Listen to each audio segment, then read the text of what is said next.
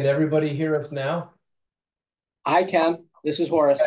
All right, hi, Horace. Okay. In that one item. All right, so for those on the chat, can you type and let us know if you can hear us? Okay, success. All right, very good. All right, thank you. Sorry for that bump. Okay, you shall, no, well, shall we? I think we'll start again. If you want to get the people and so we can. Yeah. Yeah. It's getting romantic. Okay, got it. Okay, so I think. Do we want to start again? Yes, I think for purposes of being extra clear, we will start again. Go ahead, Mr. Manager, start at the top. Very much so, man. Thank you very much. I'm going to go over each of the projects we're going to go over, and I'm going to give you a quick update, and then we'll go into the details of them. And then I'll also give you the commission direction as those projects stand on how to move forward. Downtown walkability improvements. That project is on hold until the commission discusses further. It's currently in its design phase.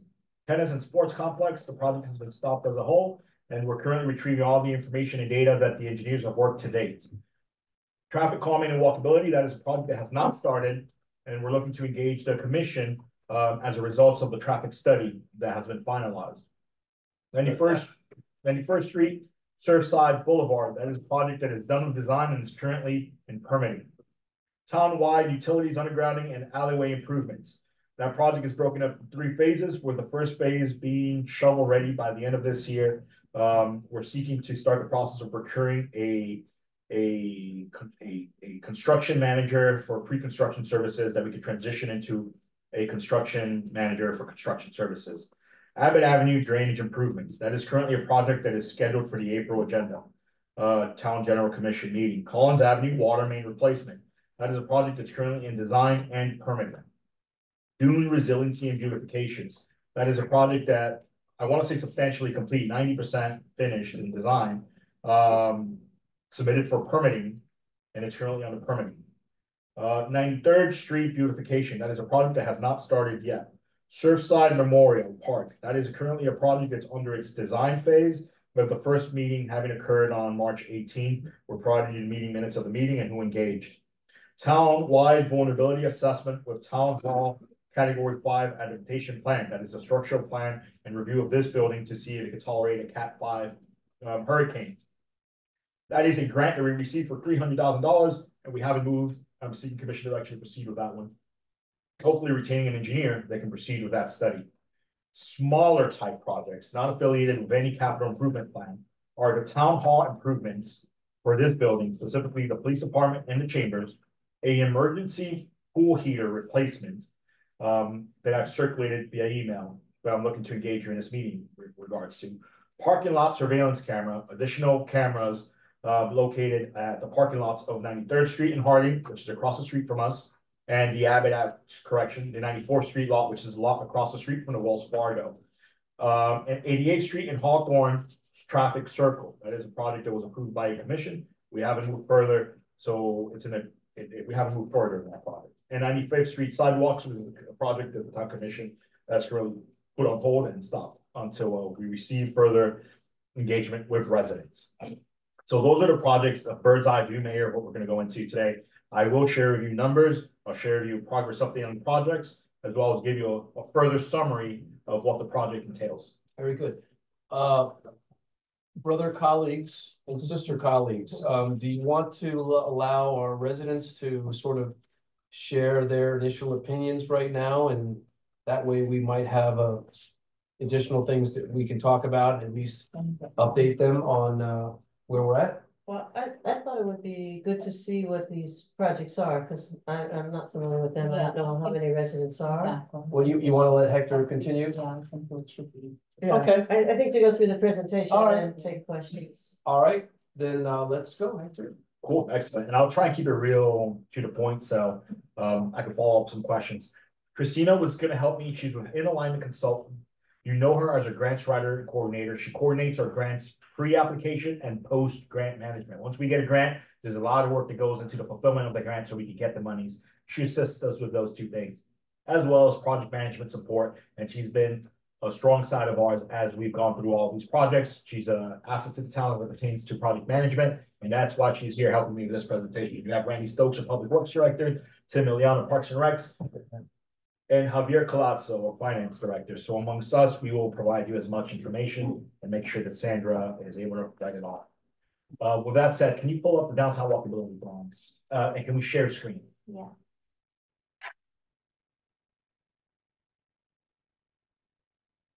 Thank you very much, Christina. This is where we're at today. This is a schematic design of what we have worked up to with the downtown walkability project. I think it's no secret there when you can determine what the bump outs with the additional parking spaces are. And that's kind of where the project was left off. We received a permit to take over those parking spaces, but since we received it really early this year, we just took a step back, a break, and allowed this commission to discuss how you want to move forward. So this is a rendering we have. The project was meant to enhance current crosswalks, encumber 16 additional spaces within the downtown area to incorporate them either for seating or walkability. But regardless, it was meaning to create an offload to create additional square footage so that the downtown could have more walkability in essence. And that's how the project was designed. It also incorporated having new landscaping. So revving up the current landscaping, which is slightly outdated. So those new bumps there, this picture you're seeing, it's 1, 2, 3, 4, 5. It may seem like it's 5 spaces being used up, but it's only really 3 because this is the retransformation of existing planter islands. Can you point to where what you're talking about is? Absolutely. The arrow? You got the arrow. Yeah, you want to grab yeah, maybe it's a good idea. yeah, Yeah, absolutely. For this specific location, Yeah, this is a spot that's being taken over. okay. This is a spot that's being taken over. Okay. This is a spot that's being taken over, and this one. So it's 4 actually. This is existing landscaping that's being retransformed to hardscape and more minimalist landscaping. So it's 4 spots in this intersection, and this is a mid-level crosswalk. You could see the reference points. This is where your Serendipity, Munchies is on the south side, and then on the north side is where you have your street kitchen. Have you, is this the extent of the whole project right here that we're looking at? We have another page that will show you an additional location. So each section there is 4 spaces? So each of these, so if you see this little trench drain design, that is a new space that's being taken up. But he didn't ask that. He asked how many spaces. How many actual spaces are being taken from the parking 16. altogether? So it's not in about this 4? picture. This is just, this is a zoomed in location, which is a mid-level crossing. Yeah, but how many spaces does this area represent when you Right. have your pointer?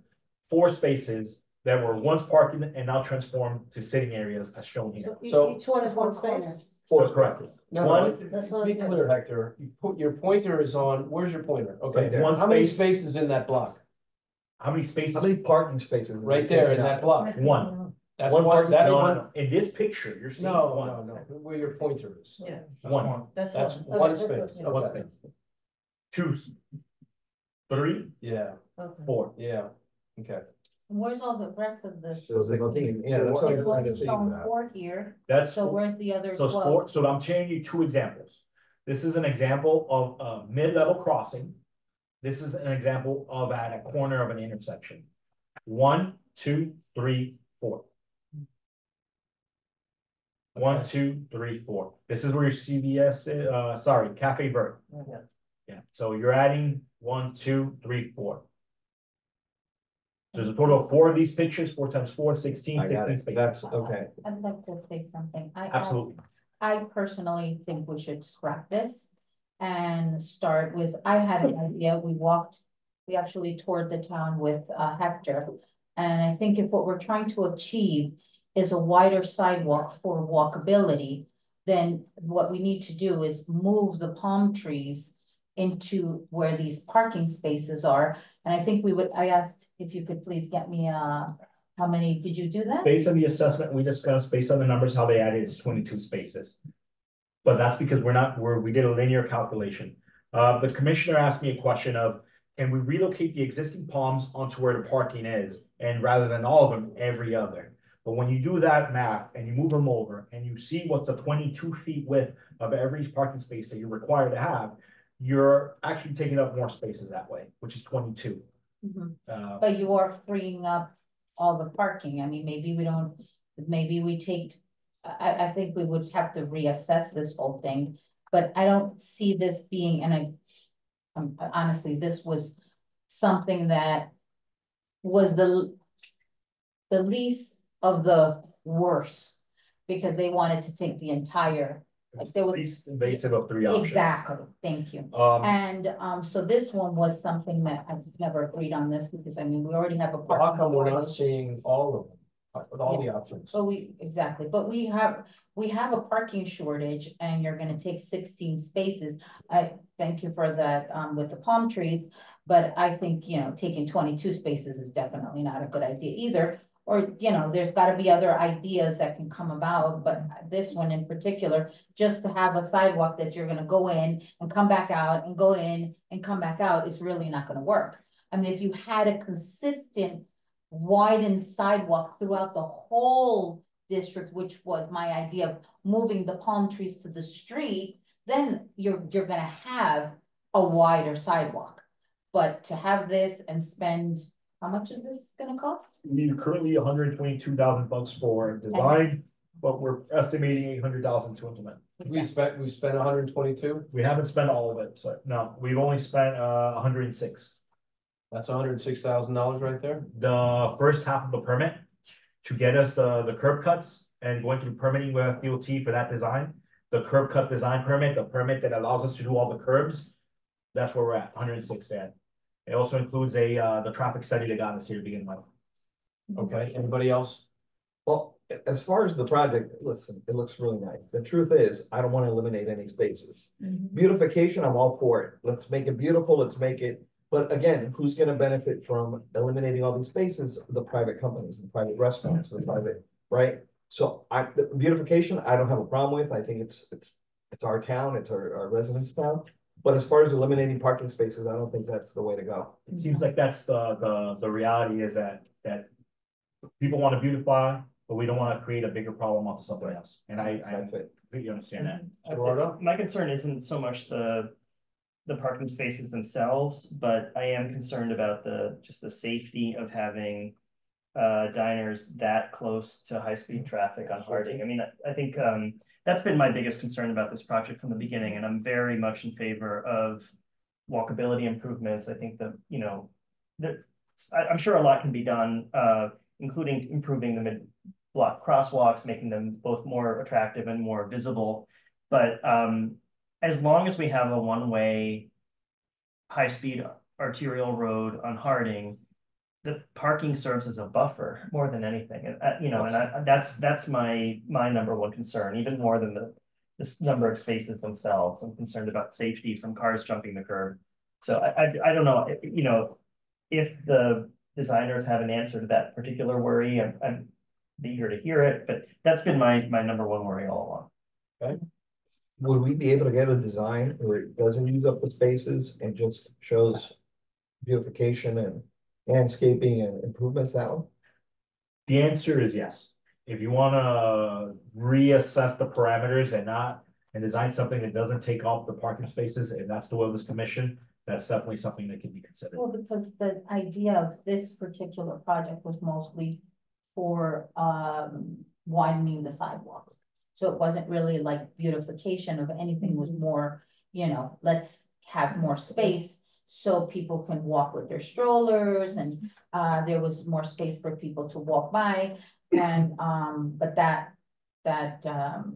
the parking or the beautification, I don't think that was the main focus of this particular project itself. So yeah, I would vote to stop this project and reassess things and see how we can come up with a plan that would actually widen the sidewalks. So people could, like I said, with the palm trees, I mean, maybe not 22 parking spaces.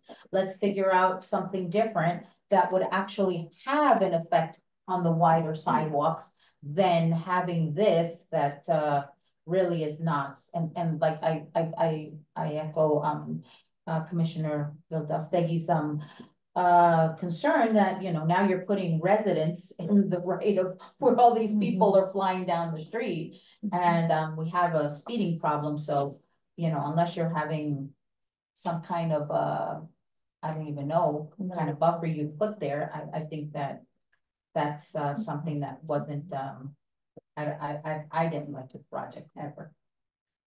Well, I think we need to also get our arms around our parking problem. You know, we have and I know we've got that on our list of things to do, and we're gonna raise the price. I think we've really got to try something. You know, we've talked about it for years.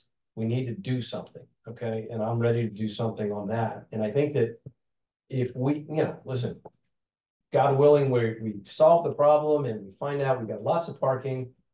I, listen, I don't think it's ideal to have people trying to parallel park on Harding Avenue. I don't think that's an ideal solution.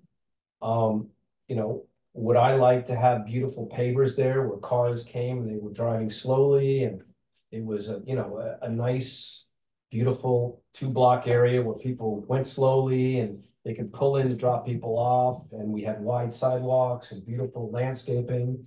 I like that, but I think that we need to solve our parking problem first. And I agree with Commissioner Velasquez and Commissioner Valdez-Steeg. I'm gonna keep saying it, I get it. You know I love you. You know I love you, just because I can't say it. Listen, we've done this now. Most of us have done this quite a bit. And we don't want to bite off more than we can chew, but we want to start getting results. We don't want to be scattered. We want to be focused. And I think this is a bit of a distraction at this moment. And we've got bigger fish to fry. And I don't love it anyway. It looks like, it looks like to me, that solution looks like a half-baked solution. It's not a beautiful, elegant solution. Before you do that, spending $800,000 that we could use for the Abbott Avenue drainage project is something that I would not consider either. So there's a priority here that needs to be addressed first. Quick question before we open it up. Yeah. I just want to gauge the sense of the commission on this, whether the inclination is toward, and we'll take public comment, I guess, but whether the inclination is toward just tossing it all together or going back to the drawing board for some improvements to crosswalks and the like. And if we do go back to the drawing board, I have floated the idea of trying to get a permission from FDOT for a parking protected bike lane that would essentially swap the locations of the current parking with the current bike lane so that the bike lane is shielded. I think makes it more attractive for people, to use bikes and scooters on Harding, and that could, I think, help with traffic. That's just a, pie in the sky notion right now, but if we did go back to design, would there be interest in exploring that possibility? I like it.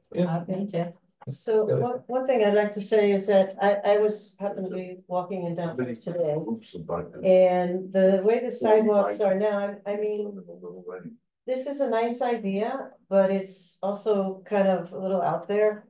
I mean, we need repairs in our streets and our sidewalks. I walked from 95th to 93rd, and the sidewalks are a mess. I mean, I agree. I think before we go on to these design ideas, we need to spruce up what we have just on a normal basis.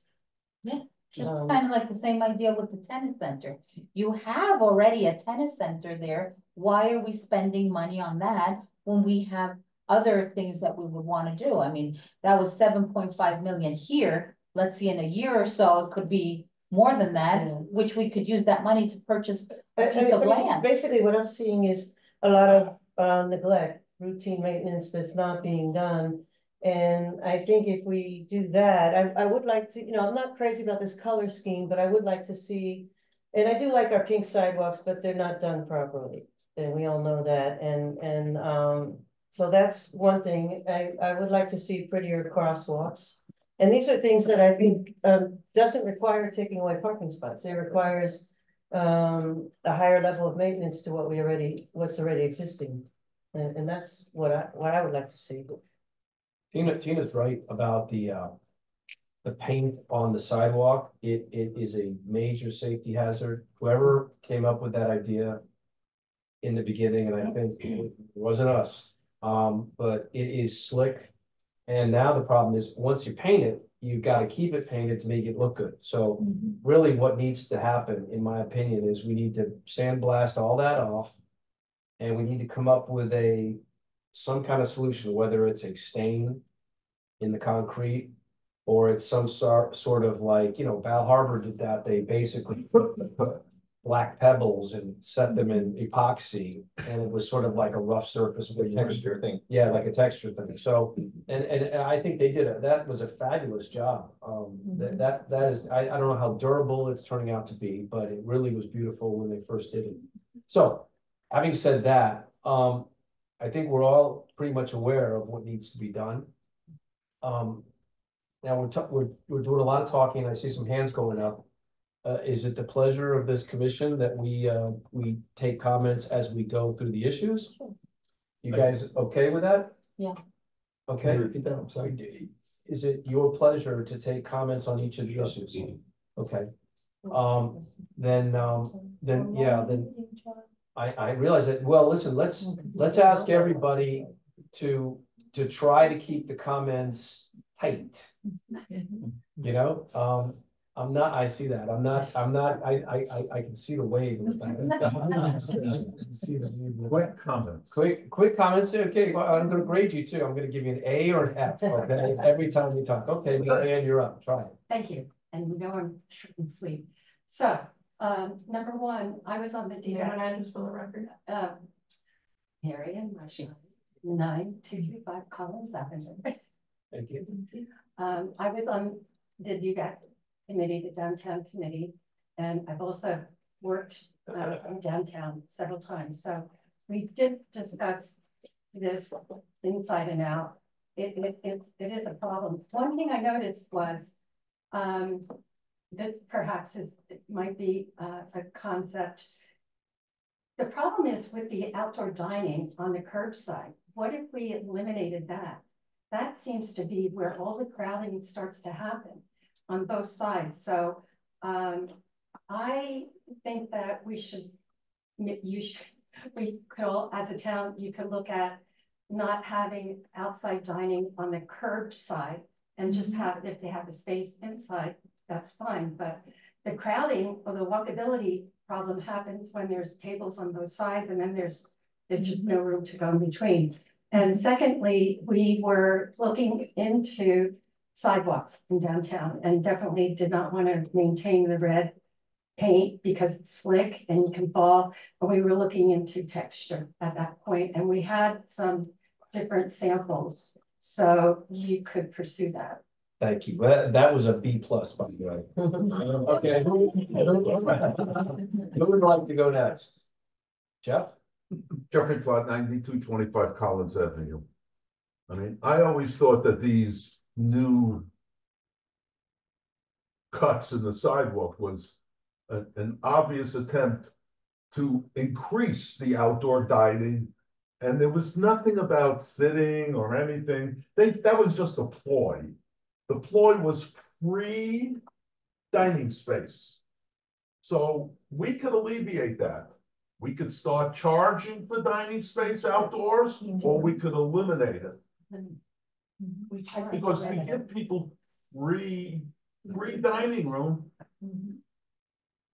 If you have like Specchio has, where that's inside your property, you can have outdoor dining.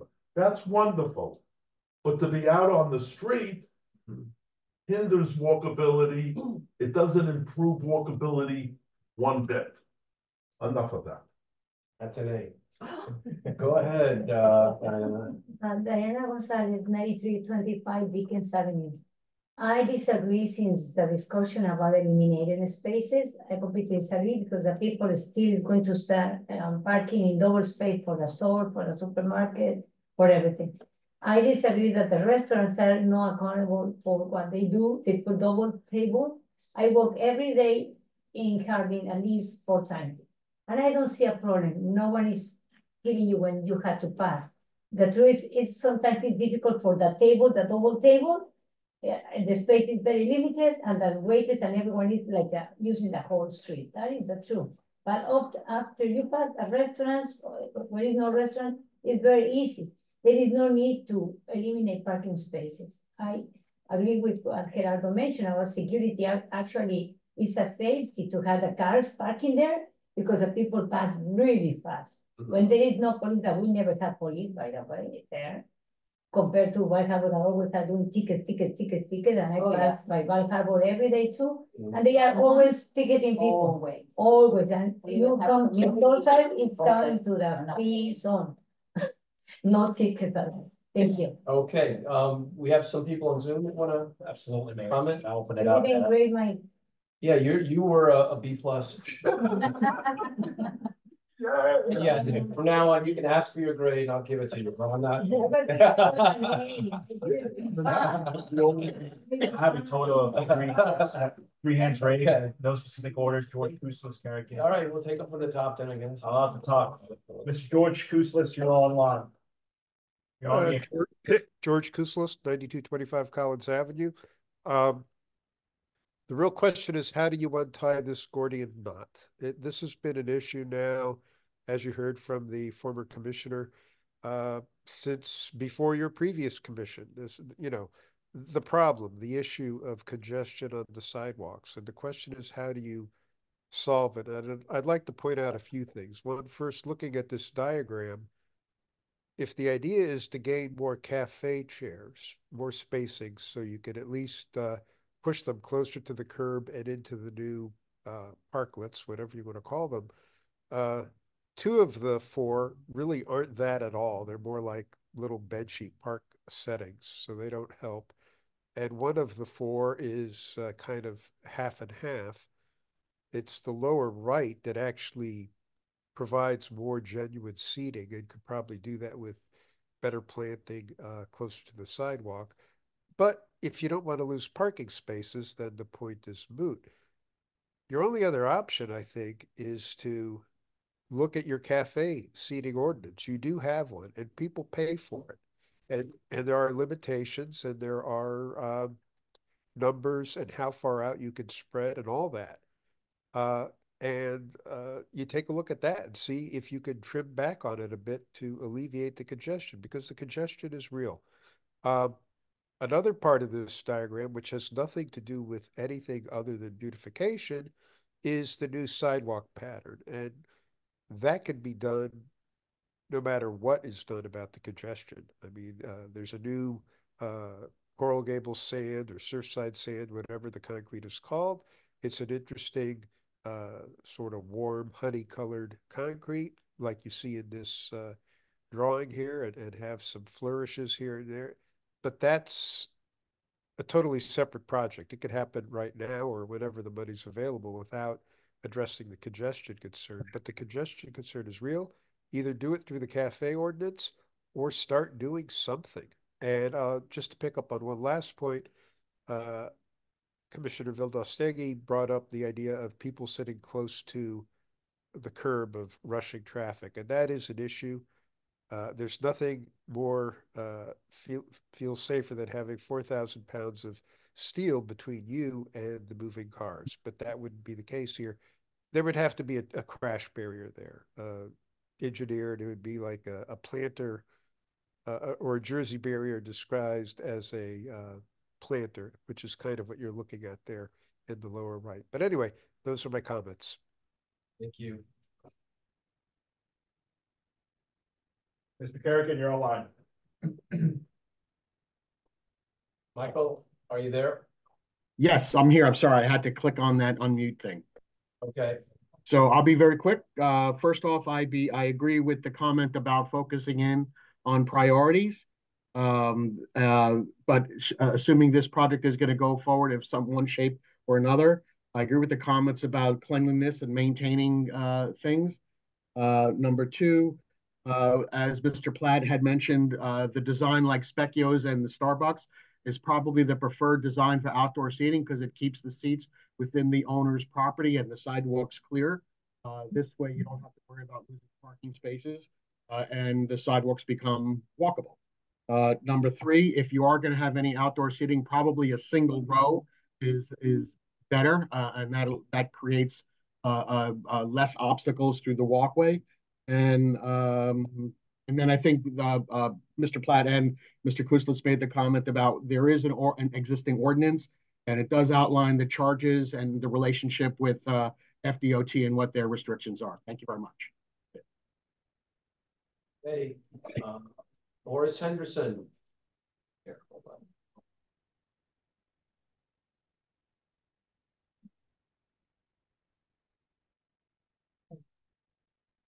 Hi, can you guys hear me now? Yes. Okay. If we completely get rid of every seat out on the sidewalk, it will be a lot more walkable. That's because the congestion comes from people standing around the tables or trying to wait for a table or what have you, in my opinion. And I believe if we just get rid of all the seats, don't do anything with the parking, and then make it prettier, I think we'd all win. Thank you. A+, Horace. Hey, and Finley.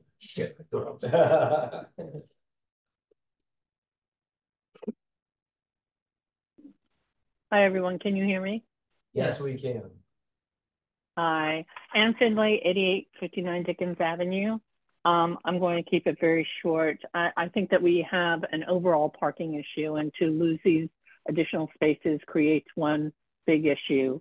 The second piece is, you know, I was born and raised in New York City. I go up there quite often, and frankly, a lot of those outdoor seating spaces are being removed because of the safety issue. As a matter of fact, I have an apartment on the Upper East Side in New York, and the last time I was up there, a car had recently on 2nd Avenue crashed directly through that seating space, which was an outdoor seating space sitting right next to 2nd Avenue.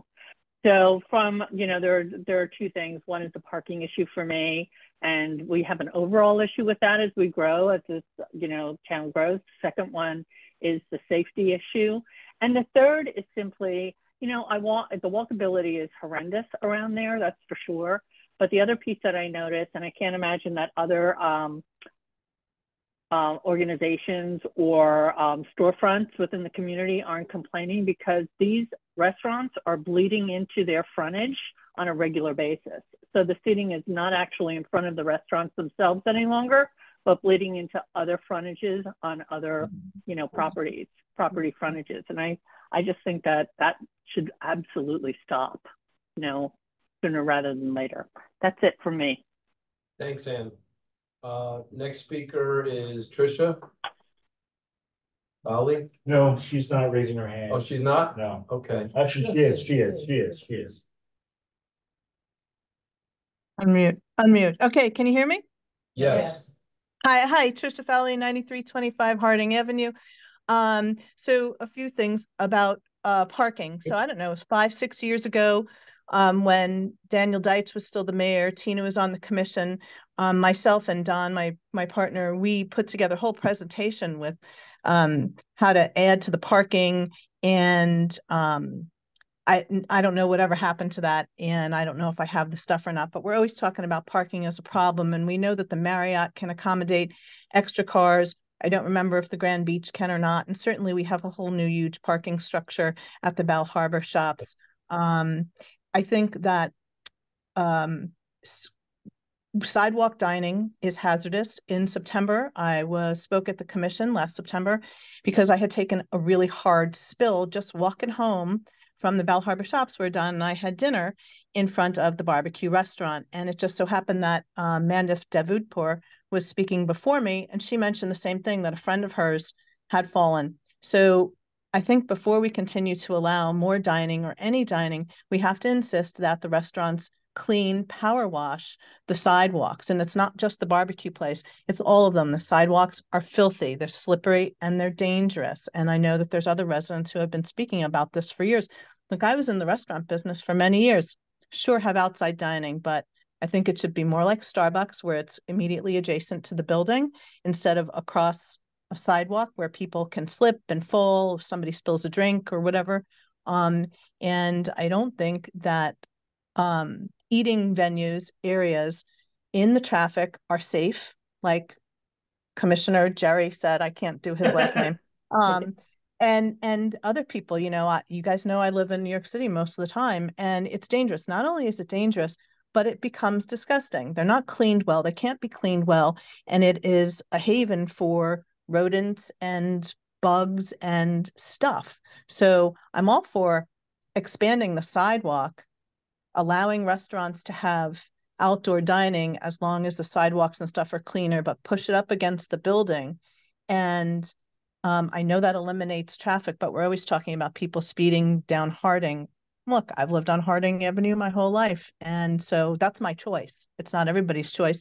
And I also wanted to throw something else out there, and this is kind of like wild, but you know, in terms of scooters and bikes, is there a way that we could insist that the shop owners or renters keep the alleyways clean? Because that would really be a safer venue for bikes and scooters to use if we could clean that up. And listen, as a kid, we used to ride our bikes through those alleyways all the time. They definitely weren't as dirty as they are now, but just throwing that out there, maybe that's a safer place for bikes and scooters, and I don't know what else. But that's all I have to say. Thank you for taking the time to listen to me. Thank you, Tricia. Okay, speakers, Mayor. So, it sounds like, and I guess we're not acting on anything today, we're just listening, but, it seems to me that it might not be a bad idea to add an agenda item that deals with the outdoor dining so that the commission can take it up and address it, because it sounds to me like we could dramatically move the ball forward by talking about that. And then that might segue into cleaning up the sidewalks, making them safer to walk on, and, you know, allowing us to do the things that we probably should do quickly rather than leave something like that to sort of stagnate. Maybe an agenda item too, where we just give, if we continue with the design at all, just to give instructions whether we want to improve the sidewalks only and keep the current layout, or whether. You mean with the imprint? Yeah, right. I mean, there's gonna have to be Yeah. some design work if we're gonna improve the sidewalks. I totally agree with that, and I think that that the agenda items should talk about the sidewalks generally, which includes the slippery issue, the table issue, the dining issue, and any other issue that you think relates to the sidewalk. Crosswalk, right? Yeah. Also the amount of tables that are allowed, because like some of these restaurants will expand to the next spaces. You'll see a whole row and double tables. But So they're just like taking advantage of the situation. I think what I'm hearing is that there may be a decision to not have dining up on the sidewalks. Or follow the guidelines that we have, because I know that some of these restaurants are just taking advantage of the situation. Correct. I was just thinking of something and was looking at the map of downtown. And I think that most of those buildings are 1 stories, right? We have Most of them. 2 stories. Few of them. How about allowing them to do like a rooftop restaurant, so you can eliminate all that from the street, and they have extra area to dine. I mean, it would be obviously on their budget or whatever, in their pocket, but to, you know, and it's safer for residents to come and eat if they want to eat outdoors. And like I said, most of those are 1-story buildings, and they don't really look that cluttered based on the pictures on Google. So, I mean, maybe that's an idea. But I definitely think that taking all that sidewalk. That's also a nice option. I think also what was brought up by a few of the speakers is how certain properties have the space built in where they can have tables. So those are ideal spots for restaurants. Maybe some of the spots where restaurants opening are not ideal because they don't provide for any of that. So that's a consideration too with the type of businesses that should be in certain spots. Because yeah, I agree with a lot of what's been said, and I think the ordinance does provide for how many tables can be set up at the restaurants. And I know during COVID, we had that issue where restaurants were spread, because it was only outdoor dining, and restaurants were spreading out upon the neighbors' properties. And the way it was, because I had a lot of discussions with the manager at the time, and the way it was is that they had to get permission from the property next to them. I think that's where all the outdoor dining started during COVID. And that's even what Trish was mentioning. I mean, that was something that they did during COVID, and I mean, they are in New York, they already have a parking problem, and then they put all these outdoor dining things that were never there before, and it's now a huge problem, and they need to take all that away because, I mean, if you rented a storefront that's this size, that's it, you're contained to that. And that's it. It shouldn't become a spillover to affect our residents' walkability, safety, and all other things. I mean, like I said, I would be fine with looking into maybe allowing rooftop dining. Yeah. And they can beautify those rooftops and you eliminate everything from the bottom, and then they're actually doubling their square footage because it would be the roofs all. well, that's something that they would have to do an engineer or whatever. Weight restrictions on the roofs here. Okay. You're talking about tables Yeah. and chairs. Okay. I think- So let's see if we can wrap it up. Yeah. Okay, so this was we're stopping this one? Well, I mean, I think we're stopping this one. Thank you. Up there also. I'll get you, Mary Ann, in a second. Ice machines up there also. So you're gonna add sidewalks to the agenda because we need to talk about sidewalks. Sidewalk and cafe permits, and then I'm gonna stop all. Well, sidewalks, tables, slippery, everything to do with sidewalks, okay? I'm gonna stop the design efforts right now on this project. Yeah. They have been stopped, and we'll just keep them that way. Okay, last speaker, Mary Ann, go ahead. I know. Oh my God, you're killing every single meeting. 955 Collins. I just want to mention, having worked in several of the one-story buildings on Harding, there is no entrance to the roof. So I don't know how you would accommodate that. And also, Well, you punch a hole in it. Well, the same restaurant owner but would also, take care of that. Chuck brought up, But they don't own I the don't know, buildings. yeah, it's the Oh, well, owner. It's the owner. that's None of the an rest of idea. us own any But buildings usually in the town. renters. I understand, but all it's something landlord. that they.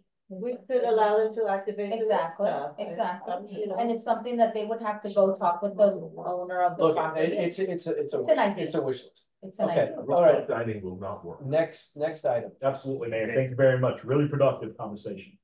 Tennis and Oh, sports we already complex. discussed this one. We discussed it, put it out here just to let you know that we've stopped, terminated the contract. We're receiving all of our design efforts to date. If there's anything else for this commission to discuss, Do you want to run through the design anyways? I provided you the drawings just for your Okay. information. So I provided you a whole packet, but not everything will be used here. It's just so you have it as a reference. It's a really ugly building anyway. I don't, What I would suggest, what I'd love to do, just I mentioned this before, say quickly, is that after we get our footing on I think what are our priorities, things like added drainage and the memorial, maybe we revisit the recreational facilities discussion later at the end of the summer or something. And then I would like to talk about this option side by side with other options, but for the moment, I'm happy to just turn the page. Thank you. okay. All right, again, is there anybody that wants to comment on this? Anybody on the Zoom? Okay, that works for me. Okay, next item. Mayor, thank you very much. Traffic calming and walkability. I did provide you an after action report of a small scale interactive meeting we had with some residents in the packet. And what it resulted in, people wanna pursue some level of traffic calming as a higher priority. And they feel that inherently you address traffic calming and the streets naturally become safer. We don't have anything in the works. We just have a traffic study after action report to present to you and this commission to decide what do we want to move forward with as far as traffic calming initiatives. So it's here as a project because it was a project we budgeted some funds for, but it hasn't moved in any direction. How much? $500,000 is what we have. Would this be something that we could do like the roundabouts or something like that? This is all pertaining to traffic calming and walkability. So is that a yes or a no? Yes, Okay. yes. But it's the will of this commission, what you guys want to do. I think it's one of those projects that it matures out of the traffic study. We just wrapped it up, so it's your project. And Well, listen, I have comments on that. Does anybody else want to talk about? That's all I have. Comment? I'll do it with them. if you- Go ahead. Go ahead. Okay, well, my thing is, and I always give you credit for that one. I love the idea of roundabouts. That slow down traffic, beautify the streets. We can put these beautiful palm trees, vegetation in each one of these roundabouts, I think if we were to do something like that, I think it would be a great idea. Brings a lot of green into our town, which we need, a lot of shade. So that's something that I would entertain doing. I don't know the rest of the commission, if you guys would like to see something like that. I think it would be something really beautiful for our town. Anybody else? Yeah, Yeah. I think this would be a great workshop to have again, to look over the study. One thing that I've been asking for years is those speed bumps. Can we get asphalt speed bumps, Yeah. please? Those are the worst speed bumps possible, and The ones we've had. yeah, I've asked for years, because, you know, if you ride over to South Beach and you take the Gore and Pine Tree, and those bumps are just a lot more doable. They're horrible. Well. They're effective. They work. They stop. the These, ones- you just go right over them. No, these ones, you think No, you can't destroyed just go the over car. these. Yeah. Go over them. Go. So I just would like to see, yeah, okay, oh, on the Pine Tree page. Drive, Okay. Well, listen, Horse Drive, yeah, it's the where, best. Yeah. Right behind you. okay, yes, sir. Yes, ma'am. No worries. Hi, I'm Miriam Alvarez, 9216 Abbott Avenue. And been a resident here for almost 30 years. I think one of the things we really need is a speed bump between 93rd and 92nd. I know a lot of my neighbors have been asking for that. It becomes a raceway there. We even have some owners who fix race cars. You've seen them, right? The Marlboro car and everything. So we really need it. We have a lot of children there. We have animals, you know, and just people, and they just run. 92 and 93rd for some reason becomes, and when there's a storm, it becomes even more of a raceway. So if we could please have a speed bump between 92nd and 93rd, that would be very much appreciated. Okay. Okay. And asphalt ones. And listen, we have a problem. The cut through traffic is driving a lot of what's going on. You know, we closed Abbott, we closed Byron, and now everybody goes to Carlisle. And we're just kind of pushing the problem down the road. We need a real out of the box solution to stop people from driving through our town to get to Byron and 96th Street so they can make a left turn quicker. Some of the, listen, this commission had closed Byron and closed Bay. I for one am not against reconsidering and revisiting that. There has been another suggestion to make a right turn only at Byron as an interim step and Bay. I'm not against that either, but I can tell you that you're not going to solve the speeding problems, the traffic problems, or any other problem in our residential district until you address the source of the problem, and that is the draw where people will see driving quickly through the neighborhood as a quicker alternative than staying on Collins Avenue. That's all. So we need to, as a group, recognize that. And, this manager was pretty creative with putting up a lot of traffic blocking items. I guess that benefited a few lucky people. Since the pool. Yeah, I know that because it's not fair to benefit a few lucky people and not others. But, listen, I think that we certainly can experiment, and I'm excited about our group here because I think we're very much in agreement that we want to be really, cutting edge and solve problems. So I'm going to do a little less talking and let the others talk, but I'm here to assist and help and push any kind of solution that benefits our residents on Abbott. And again, the speed bump is a Band-Aid. That's a Band-Aid. That, you've got a herpes sore and you don't cover it with a Band-Aid. Okay, we need to address the sore and fix it. Okay, and the sore is You like that? I really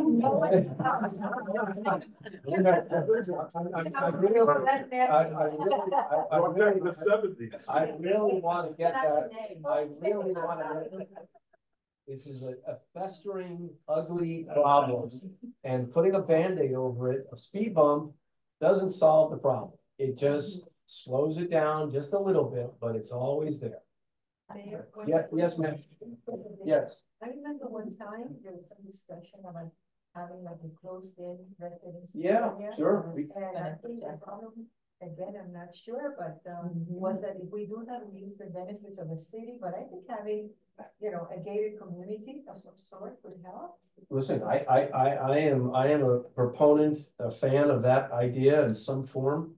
And I'm happy to sit and participate and try to be helpful in any way I can to make some variation of that work.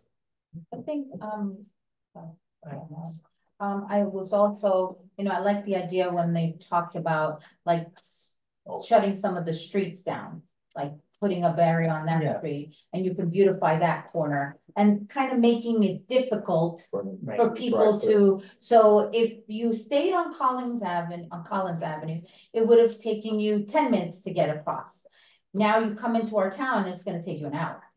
Or 45 minutes or 30 minutes, because you don't know which street has the barrier. Now you got to turn around and come back and all these other different things. Make it like a maze type of thing that people come into our town and are not able to get out quickly. And that's going to start getting the notice out there that our town is like that and that we don't want that. I'm going to stay on Collins and continue my path across the Surfside. Yeah, I strongly support the idea of diverters is the term that they use for them. And I'm surprised that in the Appendix A here, the consultant rated the diverters as having low community support, because I was at that meeting and both groups came up with some version of a diverter plan. And I didn't hear any opposition at the meeting. I don't know if the survey produced a different specific answer. location. Appendix A, well, no, both diverters are, all the diverters here are rated low. I don't know why. Gotcha. That wasn't my sense. Ways. My feeling is that actually Ways. the big success story in Surfside that nobody talks about enough is Abbott Avenue, because the diverter at 94th Street prevents a lot of cut through traffic. And the diverter at 88. Nobody really cuts through on Abbott, even though it's the closest street. What's happening, I think, is people come into Carlisle, they're there for 1 or 2 blocks, and then they get to Byron and they have a straight shot out. Yes. And if we use diverters strategically to break that straight shot, they're not going to go to Carlisle either. I think some version of that is really going to help. The idea of gating comes up a lot. I want to say, I legally, I don't think it can be pulled off. They're county roads. We can't close them off to people. All you can do with a gate is take a license plate number. Keystone Point has a gate, but people can still drive right through it. So I feel like that's a solution that really doesn't address the problem, and also it's not traffic calming. And many of the speeders are in fact Surfside residents. We need to calm everybody, including people who would get through a gate. So I think if the title of this topic is traffic calming, gating is not really a calming solution. It's a volume solution, but I don't even think it's that. So I think we should be talking about diverters a lot more. And I'll leave it at that. But I do want to ask the town manager. Yeah. And I want to ask the town manager, what is the sort of, can we order a la carte from this menu? It seems like it's all presented here as sort of one big plan, but can we move ahead selectively on some things? Through the mayor, Commissioner. Roundtable, right? What we're doing is, at this point where I'm at, is all of these things, you're right, are a la carte, but you still need county approval for a lot of them. There is an opportunity to enter into an MOU with the Dade County Public Works and Transportation that allows you that if it's these items and it's in your town, you could go ahead and implement it because this MOU allows you to do so. We're currently submitted that to the county. County's reviewing it now for their legal sufficiency, but it allows us, if we want, a la carte to implement those items. And those items are speed tables, partial closures, the speed, humps and tables, and then there's another one pertaining to crosswalks. But if we get that authorized by the county, then it does facilitate what we can do without seeking further approval. And I can circulate that document. Okay, thank you. May I Yes. make a suggestion? I mean, maybe we can do a workshop only on this traffic and discuss this, and I love the idea of the diverters. I love the idea about roundabouts. Anything that's gonna beautify our town is something that I would fully support. So maybe we do something on that, because, you know, to give a clear direction as to how we want to address it, and things that can be easily done and taken care of pretty quickly, that we don't have to take months and years to get this done. Yeah, and one of the other things, aside from having a separate workshop, I think it's a great idea, and the diverters is definitely a great idea, is the enforcement. I think we've all spoken to the police chief, and we need, right, presence, enforcement, ticketing, because that's gonna slow even our own residents down. So I think that's gotta be the focus. Yeah. You know what, I'll get you, Jeff, right now. Sure. What frightens me about, a little bit about the diverters is that we're gonna jack up the frustration level with the cut-through drivers, you know? And, a lot of these guys double down and they get diverted and then they go twice as fast to make up the lost time. Now, they may learn the lesson eventually. But listen, I'm all for it. Yes, Jeff. This idea of diverters, although everybody's seems to be in favor of it, doesn't work. Because there's an app on your phone called Waze, and it gives you the answer to every jigsaw puzzle. It will show you the exact route through Surfside to keep away from any diverters that are gonna put out there. But you know, It'll it'll only show the college. fastest. Okay. It'll show the Keep them fastest. on Okay. college. Here's Exactly. the That's what analogy. it's gonna do. It's You gonna can't keep you on trap college. a cockroach. A cockroach will always find a way out. So now we have the Yeah, purple but if sword you're and gonna, cockroach. if you're gonna say. The issue is if you're gonna stay on Crawford Avenue and it's gonna be a 5-minute ride, and then going into Surfside is gonna be a 20-minute ride, well, I'd rather stick on. Okay. And Waze will know that. And Waze will know that. Right. If you divert it to, it makes it a longer time to That's- drive. That's exactly the Then idea. Waze will always show you the shortest way. Okay, good. But if you make a mistake and drive down into the residential zone, they will then give you the best route out. That's Okay. what Waze does. Do we have anybody that wants to talk on the Zoom? I don't see any hands up. Are we checking the chat? Looking at the chat. All right. Okay. And Finley has a hand up. Yeah. Ann Finley has a hand up. Go ahead, Ann. I just have one quick addition to this. I had to step away for a second. Charles, I don't know if it was you that made the suggestion, but in the mornings and in the late afternoons, we have increased traffic due to parents picking up, dropping off their kids, and quite frankly, driving through the community in a mad rush to either do one or the other. And there was a suggestion, and I know it's an adjunct item to be discussed, but the idea of a school bus inside of Surfside, I think, is a brilliant idea. So if we can look at that as part of this calming situation, it would be great, because there are those 2 times of the day where it is definitely noticeable. That's it. Okay, thank you. I think that there is some support for that, and can we also put that on the agenda for discussion, school bus?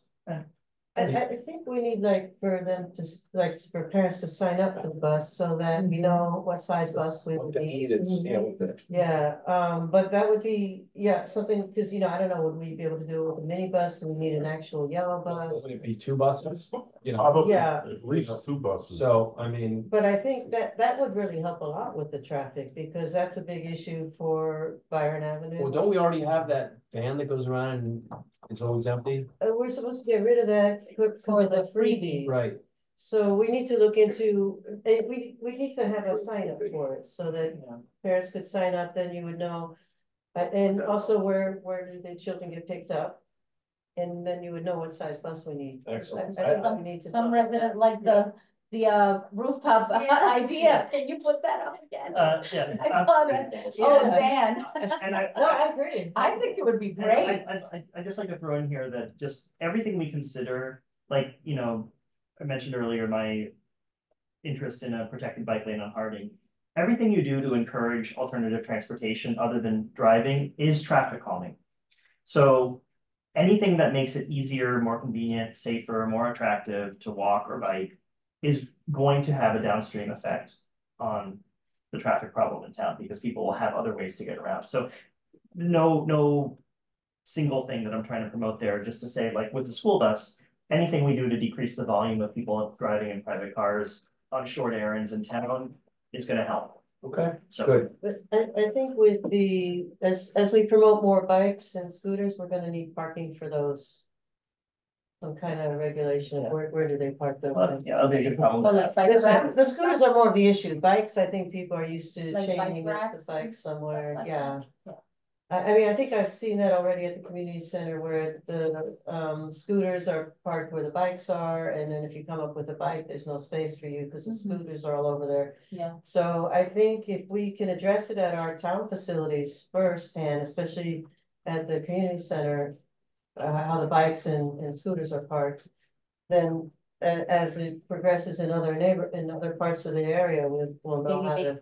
bigger facilities so people can bring the electric scooter thing is very popular right now. Yeah. And the kids love that. Very dangerous. And very dangerous. Okay, But they love that. Mr. Manager. So maybe with the bus would solve that Yeah. issue with the scooters. Next item, please. Thank you very much, Mayor. It's in line with traffic calming, and it's a project specific to 91st Street, also known as Surfside Boulevard. There was a rendering that was presented that shows that a police commission moved forward with, which incorporates on 91st Street Boulevard from Harding Avenue all the way to Bay Drive. If you go to the next section, next tab, that tab, you open up the big old 3-pager. There you go. So what it does, it creates bump outs at every intersection rather than having your typical radius. You have an additional radius that creates a safety zone, which is called a bump out. It's actually up there. I'll show the view up in the screen. Want to scroll down to the bump out pictures, Christina? Keep going down. I'll tell you when it's done. And we have it on the screen up here for everyone to see. We're just gonna go straight to the picture. I just want one clean. Keep going now. I'll tell you when it's done. Just keep going. Don't even just run. Stop. Perfect. No. Can't tell what they look like. Yeah, they're design documents. They're technical documents in nature. So we will work on getting more rendering type of pictures for you. That one is the one I want to show you, which is what you're seeing there is the extremity on the Bay Drive side. But can you scroll just a little bit more down, Christina? The project involves adding 2 new components to 91st Street. One of them is 3 roundabouts, and it's what you see on your right-hand side. The other component is the bump outs, which is as you make a turn from an avenue onto 91st Street, there's a safety bump out that creates a safety zone for vehicles to park, and I guess we're not occupied for people to walk. If you can capture that in the image. Just east of the circle. Just east of the circle, these Right little there. bumps. These are the bump outs, which you have like we call them teardrop bump outs because it looks like a teardrop. What street is that? 91st Street, which is the entrance to Indian Creek. On all the Which I think avenues. is terrible idea. Every single, no, that's what I mean. I'm looking at this circle there. Is that proposed for Carlisle, for? It's 3 specific streets. Yeah, that's what I wanna know. That idea I like. I would have to confirm which ones they are. I can probably tell you from here in this drawing, Okay. but I can't see it from back here. What was the rationale for picking which streets got it and which streets didn't? No, this was because this was paid for by the surf club, wasn't it? There is this project has been funded through 3 mechanisms. One of them is a small profit, not a big one, from Village of Indian Creek. But if this moves forward, you want to ask for more money. Of course. The surf club was probably the biggest payee into this, and the exact number I don't have it, but it was over $500,000. And then we're putting in another $500,000 into the pot, and then we have a state appropriation for $250,000. So I believe it's $500,000 from us, $500,000 from surf club, 250 from the state, and then 50 from village meeting. 50,000. This is Now, putting it into $500,000. perspective, that was paid to us back in 2009. So, what do you say? I think. What's up? So this is, to me, this is $500,000 that are coming out of our pocket to put into this area, which is the biggest flooding problem we have in our town. So I think this is another one of those items that need to be, that the priority needs to come into place here. And honestly, I've spoken to some residents, they hated the bump out situation. You have all these trucks that are coming down this street, going into Indian Creek. This is I personally didn't like this option when it came to the commission. I believe I voted no on this. I still don't like it. I don't think, and then if you're gonna be spending this money, this is money that could be used to fix flooding problems which affect many of our residents. And I think that to me is my first priority before any of this stuff happens. So that's where I would direct the money, unless, Let me add to that too. you know, Indian Creek wants to pay the whole thing, then that's another where I was story. Question. Go ahead, too. Tina.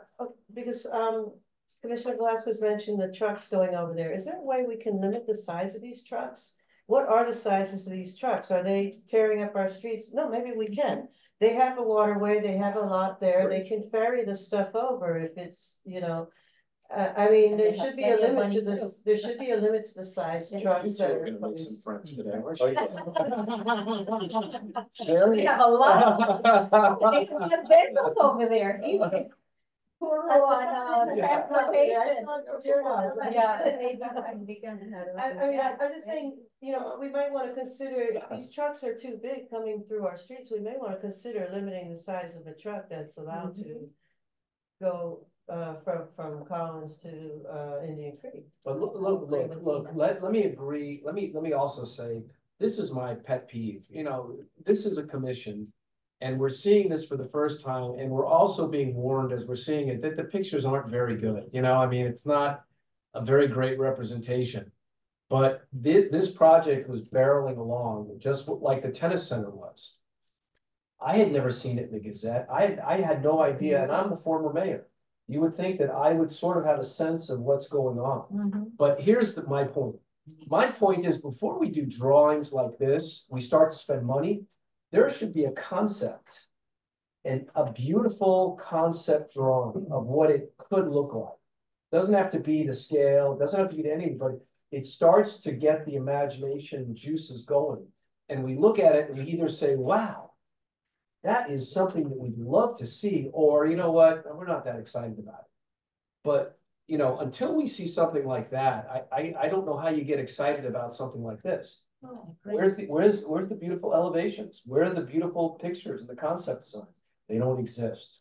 No, and not only that, Charlie, this particular area is where the flooding problem is. We don't even know if this is gonna cause even more problems for these homes than help the situation. So, I mean, until that problem is not fixed, I would put this on hold. As a group have agreed that we have priorities. And we, you know, again, we can't spread ourselves too thin. We've got to get work done. And I agree with Nelly. But anyway, let me. I just want to say one more Yeah, thing. and I'm going to go around the room after you. I think in terms of beautification, we're all about beautification, but to me, this also ties in with the traffic calming. Is this going to help it or not? And it's something that should be considered in that discussion. I mean, I think let's find way again. Yeah, This goes back to Harmony side. Avenue. Let's find ways to make our streets beautiful in a simplistic way. Yes, and actually, this item could be tied in with the item that we just. Okay, Gerardo. Yeah, so 2 quick questions for the manager. Is Surfside Boulevard any wider than the other numbered streets? It's the same. It's the same, okay. The right of way is 50 feet. Yeah. The actual boulevard is 30 something, 32 feet, I want to say 36 or 32. One of those 2 numbers. If we don't immediately move forward on this right now, does the proffered money just stay in a separate account? The proffered money is ours in our bank, or it's just earmarked for this type of project on 91st Street. There is a grant money, 250,000 that was allocated by the state. Let me see if this doesn't move forward in this way and it becomes an urgency with the timeline of the grant. This grant is kind of tied with the utilities undergrounding. So maybe we could sell it for utility undergrounding purposes. We're using those 250. So we'll make that note and see if we can do that. So, so it's not, we don't want to lose that money if it's been allocated, but the way we wrote that grant is really open, which was for the overall beautification of 91st Street, which includes underground. Very good. There's ways we don't lose that money. But it sounds like that was gonna be my question. Indian Creek and Surf Fund funds are earmarked, they're set aside. Those are specific. And those were basically They'll my still be questions. there. Okay, hold on, Commissioner Cotto? Yeah, so if we put a stop to this, can we go back to the table and negotiate with these parties that have already offered to pay for part of this? I think your more immediate answer is, can we get more money from Bill? Yes. By all means, yeah, by all means, that's not a, We can ask Tom Brady and Mr. Bezos. Yeah. For the right step. Got plenty of money. Yeah. Okay, All right. very good. Now, I like think we have some hands up. Let's go there, man. I do have a question regarding Indian Creek that's not in these projects. It has to do with them tapping into our sewer Their system. septic to sewer conversion project, that is not our project. I will touch base on this project at the end of it all. Okay. Yeah, and I will give you the. We need to know what's happening Yeah, there. so write it down so we don't forget. Yeah. Of course, of course. That's an Good, important Those question. being- Yeah. Yeah, we need to know about that. All right, let's round this discussion up. We got one hand up. Go ahead, Mr. Kuslis, you're up. Mr. Kuslis, you're on the air. George Kuslis, 9225 Collins Avenue. The mayor makes an excellent point. You look at this drawing on the screen right now, and this could be a very mundane intersection with the bump outs, but nothing more than grass patches or whatever.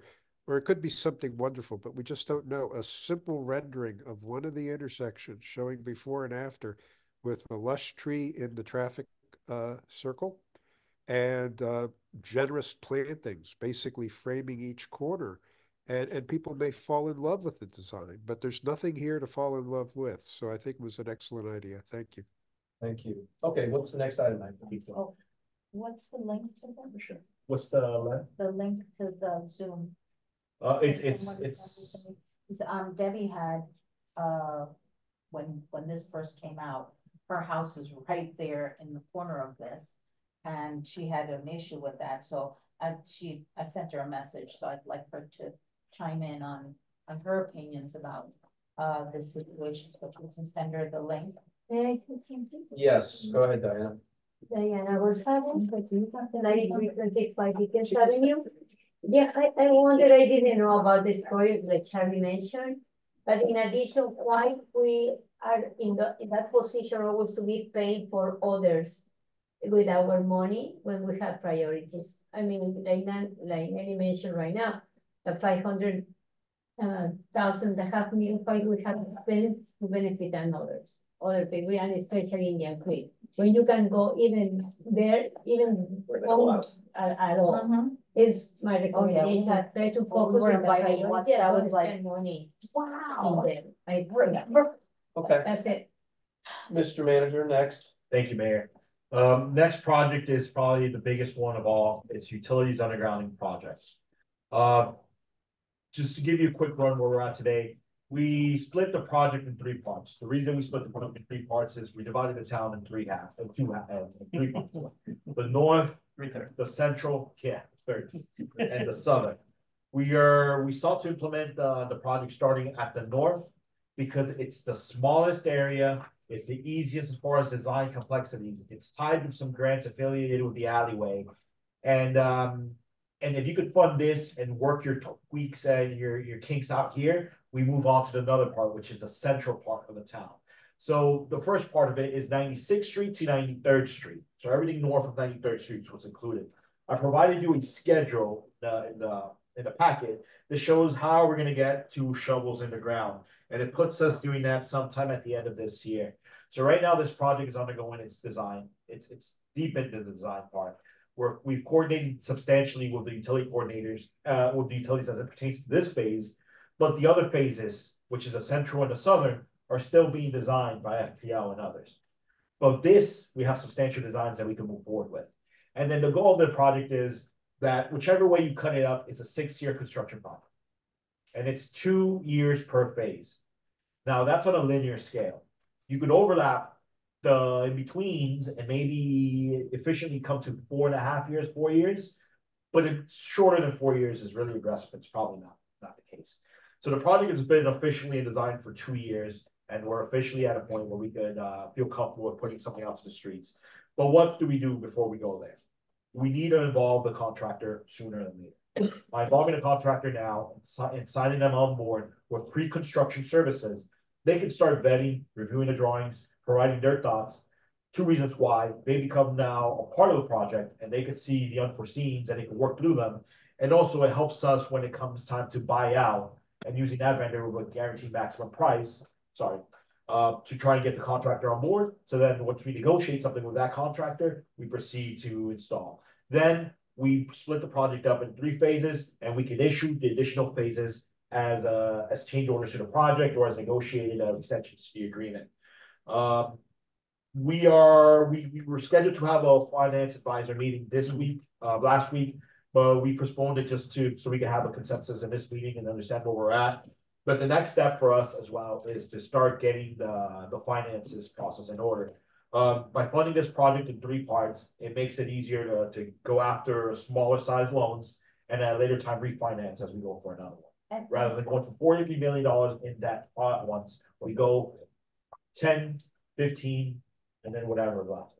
And that way we could at least manage this. It'll be easier on the burden on the taxpayers, as well as we borrow what we need so that we don't have to be incurring the debt services sooner than so that's a really bird's eye view.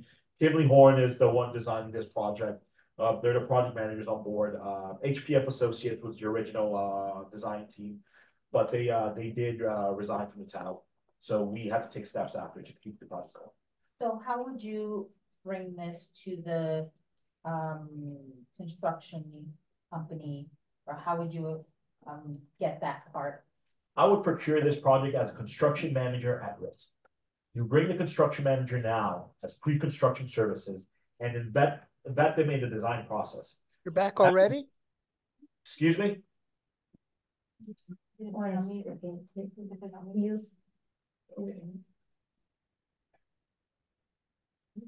You bring them on now, they're involved with the pre-construction services.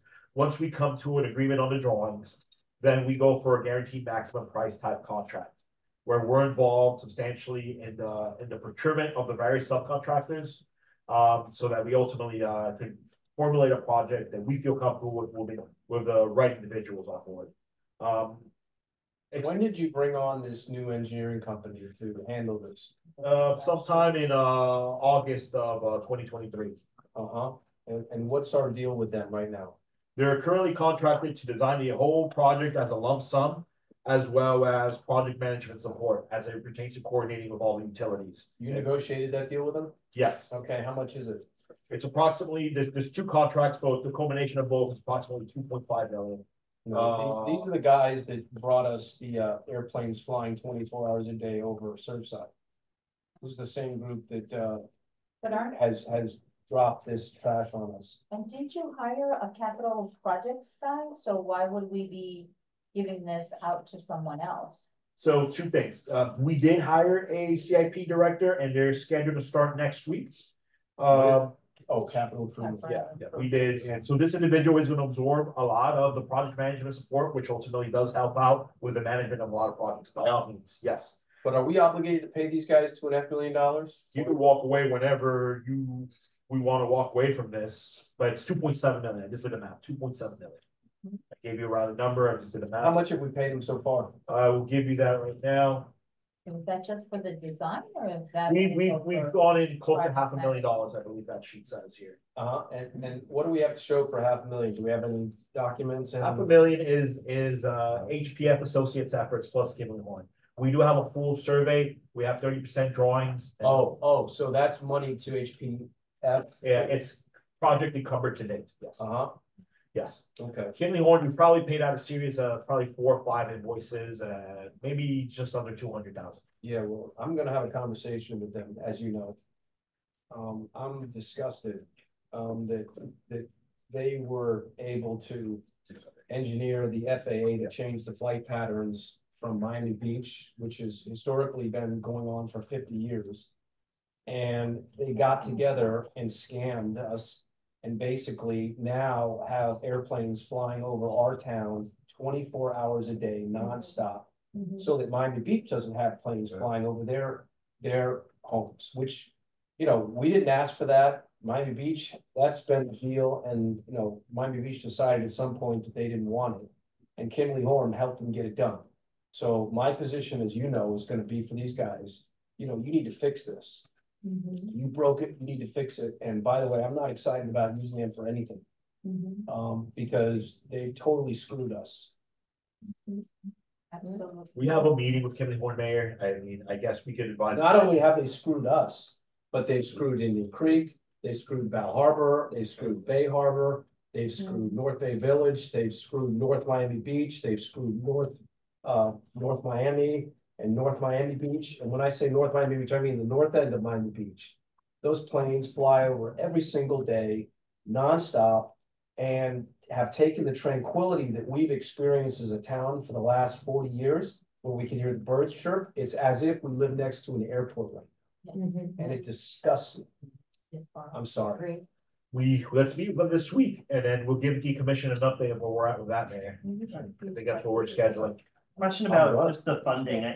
My sense has been for a while that we're probably going to have to go back to the voters at some point on this, because the 40 million won't be enough for the entire project.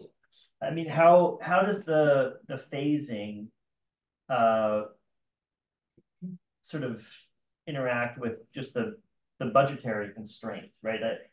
Because what happens if we move ahead with phase one and then voters don't approve additional borrowing? Do we just have half the town, you know, a third of the town undergrounded? And yeah, I mean, what happened? You know, lucky residents would be well, maybe, yeah, but I'm curious what the, because it does seem like we need to think about the overall cost of the entire project. And I don't know, I'm guessing just based on what we've seen with inflation on other projects, it could easily be double, if not more, than 40 million, right? I can't speak for a number that was in 2020, 2021, right. 40 million, but we are doing everything we can to keep it within that number. And we've had to deviate some of the design intents where now it's the majority. We've removed some providers from the equation. If Hotwire is not in the town, why are we paying for Hotwire not to come to the town? If the other individual was, I believe, really it was Hotwire. We were paying for a whole design for Hotwire to come to the mix. But then at the end of it, Hotwire said, well, we still may not even provide service. So I said, well, forget about you. Right. When you want to come to the town, you underground your own self. We have an ordinance there that says you have to come in underground. So we stick to the main three: Atlantic, AT&T, and FPNL. We're trying to consolidate everyone in one common trench and then dig everyone in the same hole. Why? Is it Atlantic broadband?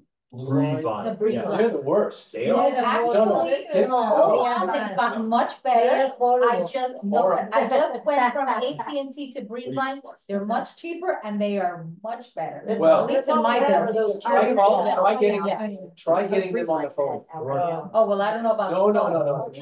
Try calling them. You know, you're on hold for 2 hours. I don't know about the phone, but the internet. They're the is working worst. pretty good. AT&T, it provides fast service. But if you have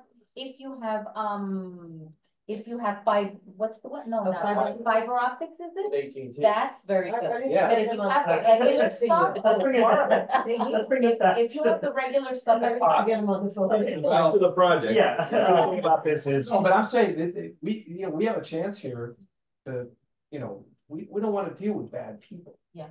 And I'm telling you, Well, I would I love think like Xfinity. FPL's okay. They're amazing. I mean, they're okay, right? We don't have much choice. AT&T, you know, they've been around a long time, but Breeze Line, you know, listen, we gotta get our lean on the horn. I had the worst. I was so happy to get rid of them and, you know, contracts and, oh my gosh. the main issue we have right now. Subject our residents to that. Well, The majority of the polls. I can say Breeze Line has changed because I have it now and it works amazing, very fast. The customer service so far was good. And Tried it. cheaper I only pay like $30, $20 or something like that. But we had problems with AT&T when, at my Your phone dad's went house. They come there and they put wire, anything they come to repair is a whole new set of wires all the way around your house. Yeah. When I sold that house, you don't know how much, I said to the guy, just rip down all the wires. You know, we were painting the house. I said, just take everything down. It was some that, and that's, I wonder how that's gonna work with AT&T underground, because if you go drive around the town, half of the hanging wires are AT&T wires. They're not like But light look, why are wires. we even talking about that? Why are we just putting pipes in the ground Mhm. and letting whoever we decide to pull their stuff through our pipes? That's kind of where we're at. We are gonna design a system which is a box at every front of the house, Yeah. next to your water box, and an empty conduit to the house. Yeah, and it works for everybody. And so whoever wants to use that conduit is whoever you wanna use as your provider. Yeah. We just install that empty conduit and an empty box. So what do we have to get in bed with any of these guys for? I mean, you know. Well, we still you have, have because to- we're forcing them to go from above ground to below ground. So they still need that much of an investment. They need to have the system installed.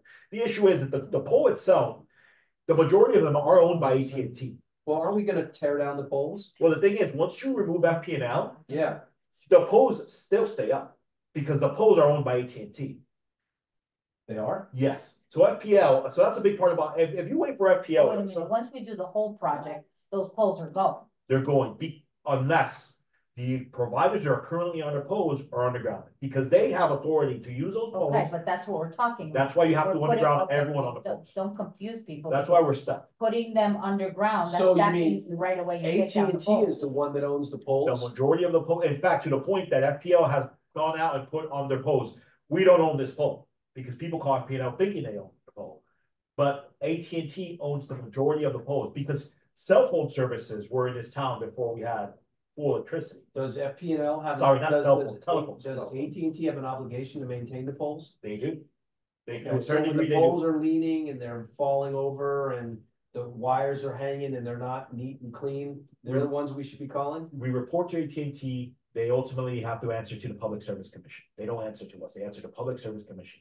So we have to go to them, knock on the door saying that their infrastructure is bad.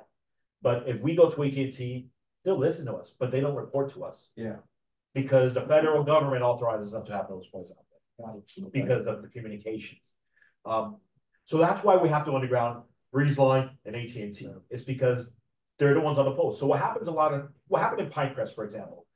FP&L came in, and as part of their undergrounding their stuff, but the poles still remain, and residents are wondering why. Well, that's because it's still being used by communication. So therefore, the poles remain. Well, yeah, we knew that we had to put everything underground. So that's why we in order have to to get put everything the underground. poles out of the way. That's the Yeah, no, issue. that's something that we definitely knew. and Yeah, I well, let's think not that's nothing make new. any more commitments to those guys, you know? Okay, what else? I have a question. Yes. What's the pole in the middle of the sidewalk on Bay Drive, it's on the park? You put a sidewalk in and you put it, there's a pole right in the middle of the sidewalk. You can't even walk on the sidewalk. That's a service drop for the house in the front of that's a service drop. Okay. There's a minimum clearance allowed for ADA, which was met, but it is still pulling. There's no clearance, there's garbage cans all around. There's a clearance. If there's a temporary obstruction there, then that's a different issue. Yeah. But it was built with a temporary clearance of 36 to 42 inches.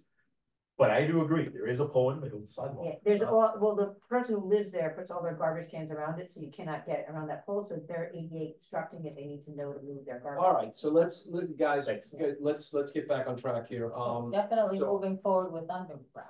Well, I think we are. Yes. Yeah, but absolutely. I'm still confused about, I mean, the monies, I just wanna say, like, I think we should be preparing mentally for the possibility of a referendum question to borrow more money if we need it. Well, can we first get the cost? I mean, I think I think the cost is a more important thing. What is the project cost? Let's get the cost, and we're working toward that now, correct? Yes, I have a timeline I put together that I'm owing you a cost by. Just so I can speak to the documents I presented to you. But also, this attachment shows your whole plan. I'm sorry, I'm not a big schematics guy, but I'm really technical guy. So I give you full trust. And then as boring as they are, it shows me giving you a price sometime in December 20, yeah, right in line with when we're ready to go out the bid. Charts are not on Yeah. that one. April. No, this one isn't. No, no. Yeah. Towards the end of this year, you will know a full price of where we're at today. All right, well, that's gonna address Gerardo's issue. in all fairness, we built, this is a primarily directional drill project, where with the previous designer, it was an open cut trench. The open cut trenches, you're forcing people to get in your trench. Directional drill, you're letting people go on their own lanes, and you could downsize and be more efficient with each design in that sense. It just means a lot more stuff in the ground going every single direction, but it does bring the price down because it's directional drilling rather than cutting up all the streets with a full trench. So that's a built-in cost in this to try and keep to the 40. I cannot guarantee you where we're gonna be. Yeah, the cost estimate that you were mentioning now, was that item 7 or item 12? It's not provided here for you. That's something that I can circulate with you. It was a cost estimate that allowed us to be informed on being able to put a referendum question out there, which was $40 million. It was rounded up. It was at 37 and we rounded it to 40 million. So again, we will know what the hard cost of this project is at least later on this year to that time in the timeline. But we won't know in time for the November. I mean, Well, because I that, don't think you would have to put this on this November's referendum. I think the key. Because there's also what's not being spoken about here is there's reserves that we get, surpluses that we get every year. Sure. So that can also be used for these type of Okay. projects Might find yourself. that will also lower the cost that, and if, you know, we could get some of our development people to come in and give an amount of money towards the town in proffers for this kind of, this is what I've always said, you know, some of these development orders are very, very positive for the developer and not positive for our town. But- And we're not getting monies that otherwise they could be giving to this, but yet we're giving ginormous favors. Sure. Example, religious exemptions, But- you know, allowing for all these other things that have happened in the past 2 years. Those are where the money should have came from. If you're getting a full story, Okay. you know. Agreed, but on the timeline, I just want to be clear. We're talking about the end of this year for both. You will saying know. shovel-ready phase 1 and knowing the full cost. And that my worry that I mentioned earlier, I'll just repeat, is that do we start phase 1 without knowing for sure that we have the money to finish phase 3? That's what it sounds like we're heading towards. I think you'll know both at the same time. The reason why, Hector, will we know at the end of the year, coincidentally, it's because if we sign the construction manager at risk now, have the construction managers pre-construction services, have them price out the project as a contractor, we will know what the contract market rate is because they'll be able to go to the market and get all the sub prices and supplies. The engineer's gonna get you the units, the quantities of everything. That's what the engineers here design and quantify their design. The construction manager will be able to put a price to that design. Is it all conduit in the ground? Yes. So it's designed for future use and flexibility, right? I mean, yes, we can pull wires in those conduits, pull them out, put new wires in, new cables in. Yes. And you're making provisions for things that you don't even haven't thought about? Yes. Okay, good. Yes. How do we go about getting more grant funding? Because this is an infrastructure project. There was all, I mean, there was all this money given to the state for infrastructure projects. I want you to speak specifically about the FEMA and the break and the benefit cost analysis. Can you take over for a second and speak to this? So there's mitigation grants that would pay for this. They do it in other states. Unfortunately, in Florida, it's been very limited. The reason it's been limited is because the utility providers have been protected by the Public Service Commission. They don't have to release information on outages, historical information, things that we need to get what's called a benefit cost analysis developed with firm numbers that FEMA could then look at and say, hey, you qualify for funding. We can get like scenarios where we can estimate what damages have cost FPL or AT&T, but those companies haven't released their data to us. So when you go to put in a grant application, you're limited to data. The only data you have is scenario data, which isn't as strong. In other states, a lot of people, a lot of cities own or they have rights to that data. In Florida, we are limited. So we've been fighting that. So this is something we should be lobbying for in Tallahassee. Absolutely. Absolutely. Which is why who our lobbyist Well, is. instead of lobbying is for very SB important. 1526, Exactly. we should have been lobbying for this. Commissioner Velasquez and I have had conversations. I mean, we've tried, you know, even FDEM in Tallahassee, they know we pretty much beat on the door And they just, you know, people have been complaining about it, you know? Benefit cost, the last meeting they just had like a week and a half ago, did Yeah. they speak that they're gonna take that, represent out? But they do the same thing, oh, you gotta see, if you can get the data, and, you know, yeah, we have some scenario data, but we actually, you know, if we can get more information from the providers, it's proprietary and all this. PO doesn't wanna share. Is there a way to hire someone that can get us this data? Yeah, there's. Because, I mean, I would be okay with, spending on Yeah. that, and I'm sure the rest of us would also, I mean, to get funding that, you know, from the state or federal to get this, I mean, that's an investment that would help our town. Listen, now we can all go to work on that. I mean, that is a project that we should all work on. And that, you know, we have our resources, some are close to the governors, some are close to the senators. I mean, we need to be calling around and shaking the bushes because, and I will go to work on that myself. Yeah. Now that I know that we need to do that, but imagine if we could get a $60 million grant. Boom, you know what I mean? But how do we go about getting an independent company that'll come in and get us that information? So I pulled some public records from other cities across the country that have received money like this, and I kind of saw the companies that did their BCAs. So I have some names. Smart. I mean, go with the winners, right?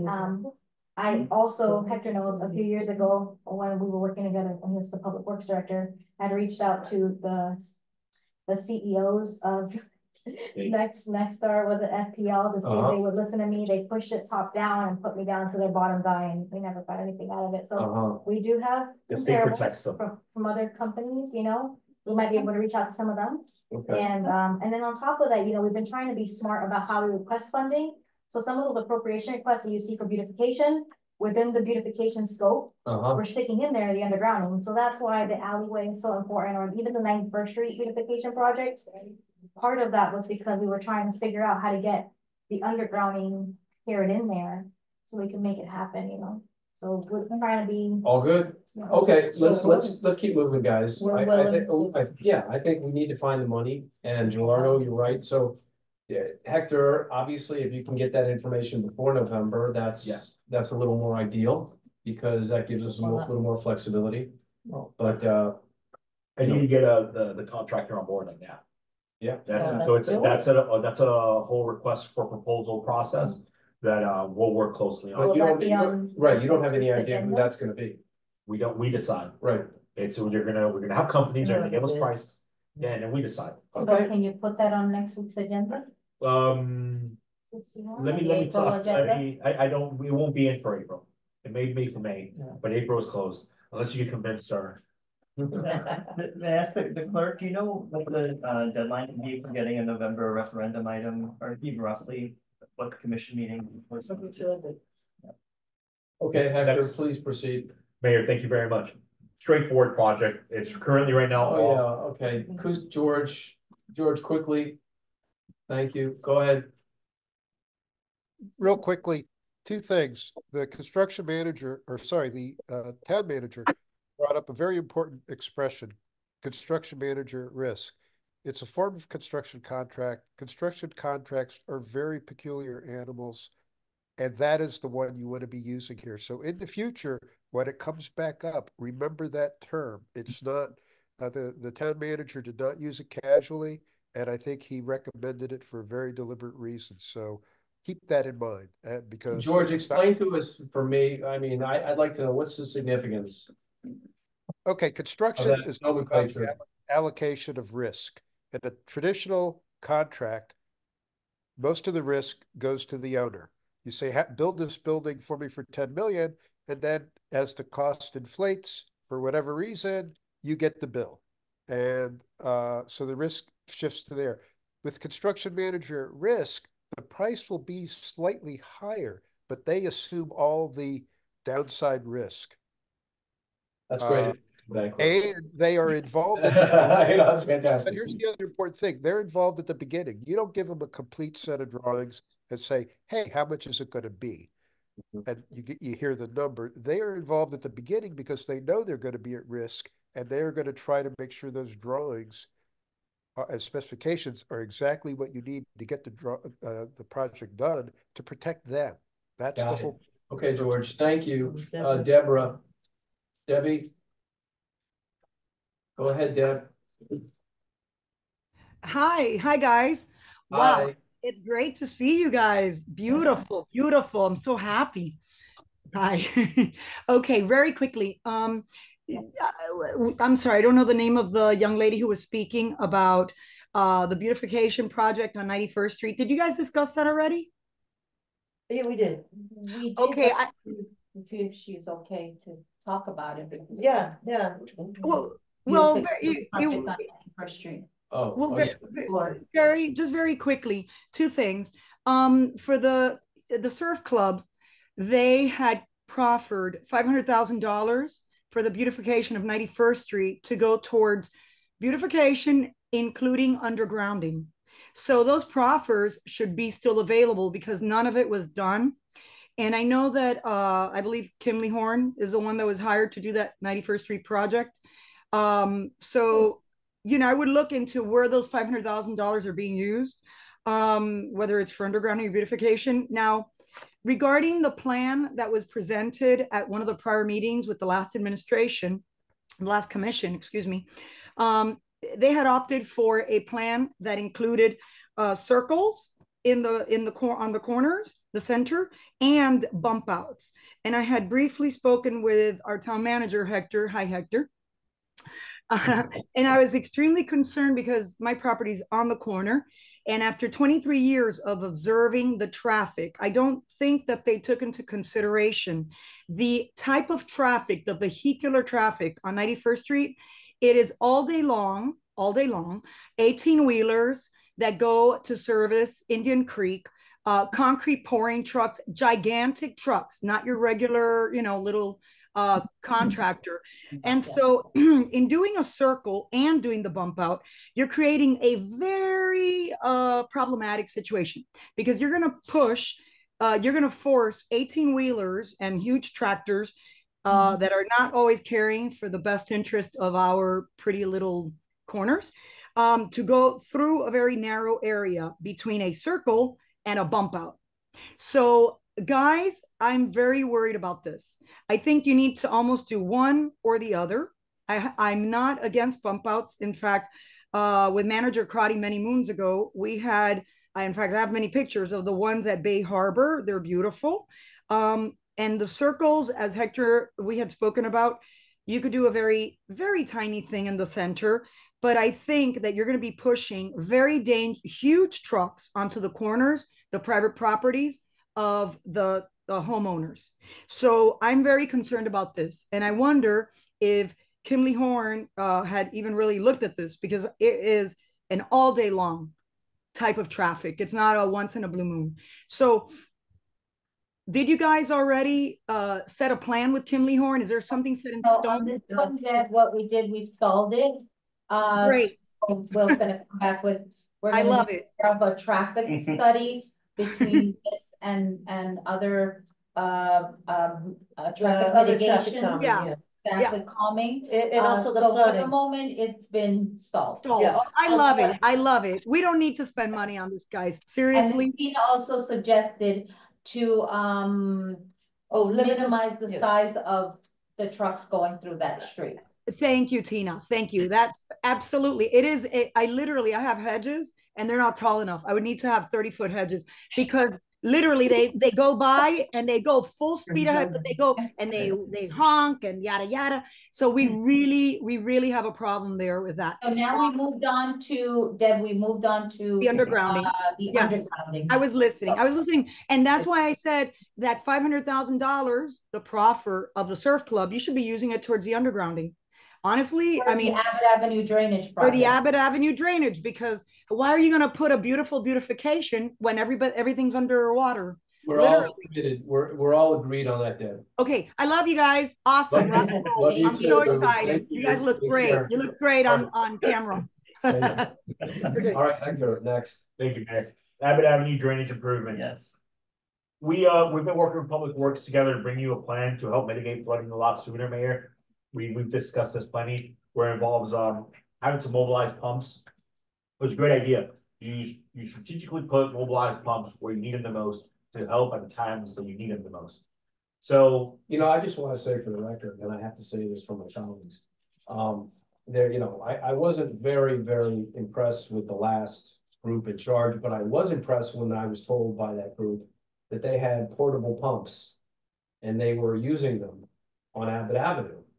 So when we were preparing for this last rainstorm, I called the manager and I said, hey, listen, let's get those portable pumps out. Cause I remember the mayor going around saying, we got 2 portable pumps and it's all good. And I said, let's deploy them. And the manager looked at me and said, no, we don't have any pumps.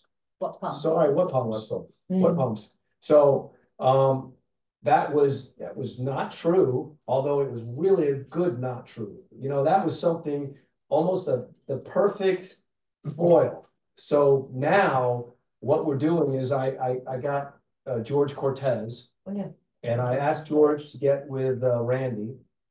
And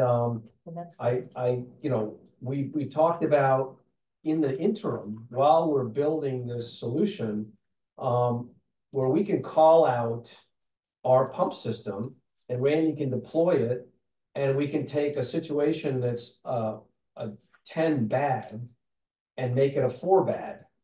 Okay, so I mean, and that's the goal.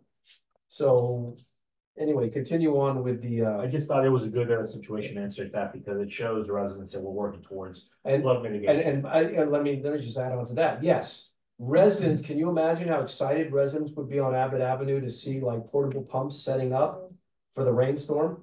I mean, listen, I don't want to pat myself on the back or anybody else, but I think we'd be pretty popular at that point, Yeah, okay. I mentioned also, Jason had a system of clearing the drains ahead of a storm. Yeah. And I think that needs to be a routine thing. Jason? Jason Green? Jason cleaned up? Jason Green, no, he implemented to the Public Works Department. Jason He implemented. was supposed to. Oh, yeah. Oh. I don't know what he did or didn't. You're not getting the point. The point is. Okay. I didn't say it. I mean, how The information was communicated to Jason, and Jason was supposed to communicate it to you, so hopefully it got done. But that, Randy gave Jason the idea. no, we gave Jason the idea. I personally gave Jason the idea, an airport, okay, all right? And then it was apparently, but he was supposed to have some kind of an online system where they could be tracked to see that it was doing, because we seem to have a paper system right now in bathrooms where they have to write their initials like 1982. So maybe we can implement some sort of tracking online to make sure it really gets done. I'm glad that my systems were implemented. And Yes. someone else did. Well, I don't know if they were implemented at all, but we'd like to see them re-implemented. All right, continue. Yes, sir. Abbott Avenue. There is, we went out to bid once, went out to bid twice. We're going out to bid third time. Hopefully it's the final time. This is what the market speaks. It's reserved for the April commission to be discussed. Okay, Okay, and we're going out with what? Exactly. Yeah, exactly. So you We're going out with the Ferrari or we're going out with the Kia? We're going out. We want the Ferrari. I mean, this Why? town Because can we afford have the 3 different Ferrari. versions? Well, there was the one that we The one we initially approved. brought, exactly, Extra which was pump. the 2 pumps, Yeah. 2 streets, and then someone on that commission said, oh, let's only spend $2 million.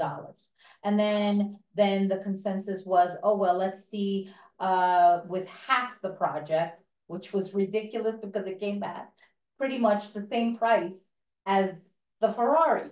And we're getting a Kia. Yeah. So Okay. I would rather go out there and get the big picture, what we had approved in our first. Has the design changed? No. There, we have 2 designs ready to go. We have the Kia and we have the Ferrari. All right, good. So, but we designed the Kia, but we designed both. Designed the Kia. You design, no, you designed it for Ferrari. Oh, no, I'm sorry, we designed the We Ferrari. want our Correct, design. correct. Correct, we want our design, yes. Want our I'm design. sorry, thank you for that Why did it even clarification. go out to another design? Because we had to do a second study. If you remember, on the previous commission before us was a study done, and then we opted for a new study. Exactly. So that should have been the end of it. There were 2 Exactly. studies done. Yeah, but here they didn't want to spend additional money that we already have in our reserves. Yeah. As we saw the paper that was the chart that went around, They had the different $20 million. priorities. They had different Exactly, priorities. exactly. So, Okay, so So we continue. want the Ferrari. So yes, continue. we want on. it. Don't even bid the other one. Exactly. Okay, the Ferrari package is ready to go. We just need a commission direction so we can put it on the streets. All right, And well, one thing that I just wanted to mention, Yeah. sorry, there was, these funds have been put into restricted accounts. We need to undo that. So I think that that's something that, the only one that should be existing is hurricane. The hurricane fund, everything else should be put back into We will do the that. town reserve, because that's how they made it look like we had no reserves.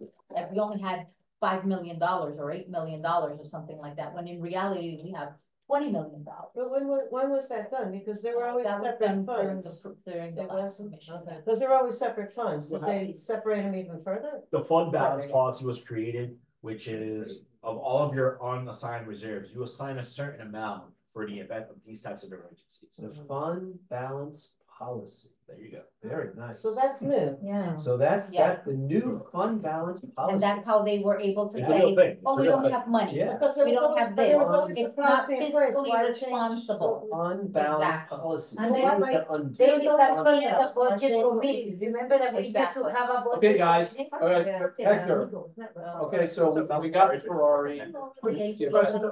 Hold on, guys, please, And so Gerardo has the floor. again, I'm thinking here about total costs and the potential for having to borrow and seek authorization should it arise.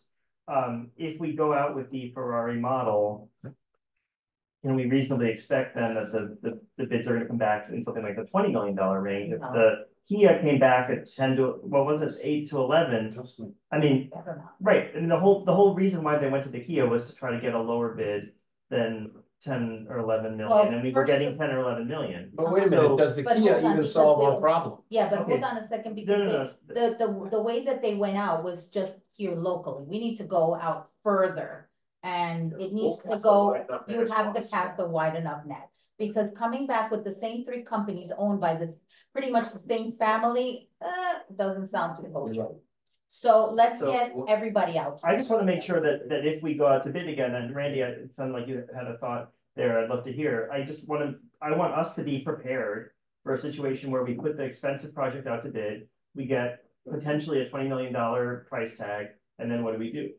So I just don't want us to be left. Well, let's get All off this that talk bridge when we about get having there, the money okay? comes from an assumption that it's gonna be closer to 10. Yeah, I mean, but you know, we can't know until we do, Right. so we gotta do it. But then, and it probably makes sense then to keep the possibility of a referendum item in November for Abbott in case we need it. But this could also be, again, something for grant money, Yeah, we have. because we already did receive grant money, so we could go back and say, well, this, you know, you gave us, thank you for the grant money, but the project came in 3 Well, we times. get more That's grant where we're at, money. exactly. Yeah. Yeah. Oh, no, I totally, Christina listen, can help us with getting more funds. that has been the solution since I was a teenager. Forget cutting your expenses, increase your income, okay? That's much more productive, increase your income. All right, Hector, go ahead. Thank you, sir. Mayor, next project in line. is Oh, a- I'm sorry. Yes, so Mary Ann and George. Just a quick question regarding timing. Does it matter between the underground project and Abbott Avenue? Does one have to happen before the other? Which one? Well, they're two separate, yeah, no, No, I know they're separate, but does, No, they're and. independent. You're talking about digging. Yeah, digging. You could put one or the other. You Because utilities. with the underground, you're gonna be doing the directional drilling, right? So you're As long as you know where your utilities are, you Yeah. coordinate around them. correct. The main thing about the Abbott Avenue, it's 2 big pits in the intersection of 91st and 92nd on Abbott. It's such a nice little pit, but it's a pit. All the work will occur in those 2 locations. And then there's 2 force mains that are gonna go across where there currently is an abandoned water main. So Yeah. we coordinate in such a way that the utilities coordination during construction, I do not foresee that to be an issue. As long as we know what we're putting in the ground and where. All right, please let George in for a minute. Go ahead, George. To address Commissioner Vildasagi's concern, if you go out for bid for the Ferrari and you find out you can't afford the Ferrari, and then you got to start all over again for the Fiat, you don't have to do it that way. If you prepare the bid documents properly, you basically have a bid alternate for the for the Fiat at the same time. That should be possible, Mr. Town Manager, and that's how you do it all at the same time.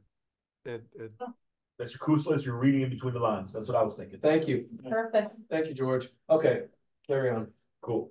Next project, dune resiliency and beautification. Okay, can you pull up those pictures for me? Collins Avenue, water. Collins Avenue. This one is, I'll keep it simple with this one. There's an aged water line on Collins Avenue that feeds all the condos. It's 70 years old and we gotta replace it. We got grant funding for the design. There's been funded through grants monies. We cannot move forward with this project unless we get additional external funding for construction.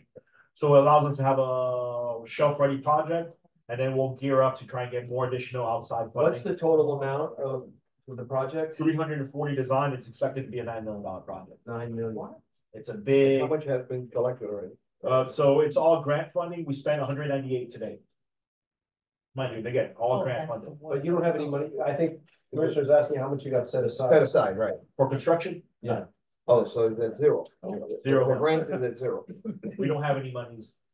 We haven't allocated any monies aside. So we got work to do. We got to go find some money. Yeah. Yes. I think that's why Christina's here. Good. We need your help. We need you to find a Well, lot of listen. money.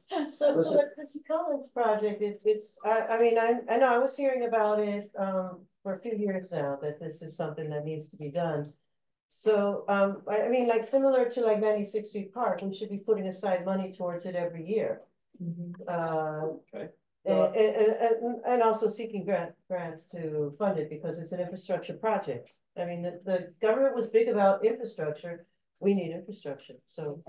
Vice Mayor, to your point, yes, but keep in mind that this is enterprise funded and that enterprise fund is currently undergoing some strong debt services to pay out the state revolving loan as well as the other one's a bond, wasn't it? And until we're paid off of those, that fund is not really gonna roll into. So are you referring to the previous water sewer project? Yeah. Okay, so this ties into whatever Indian Creek is trying to do with our system, because they need to pay for the work we've already paid for.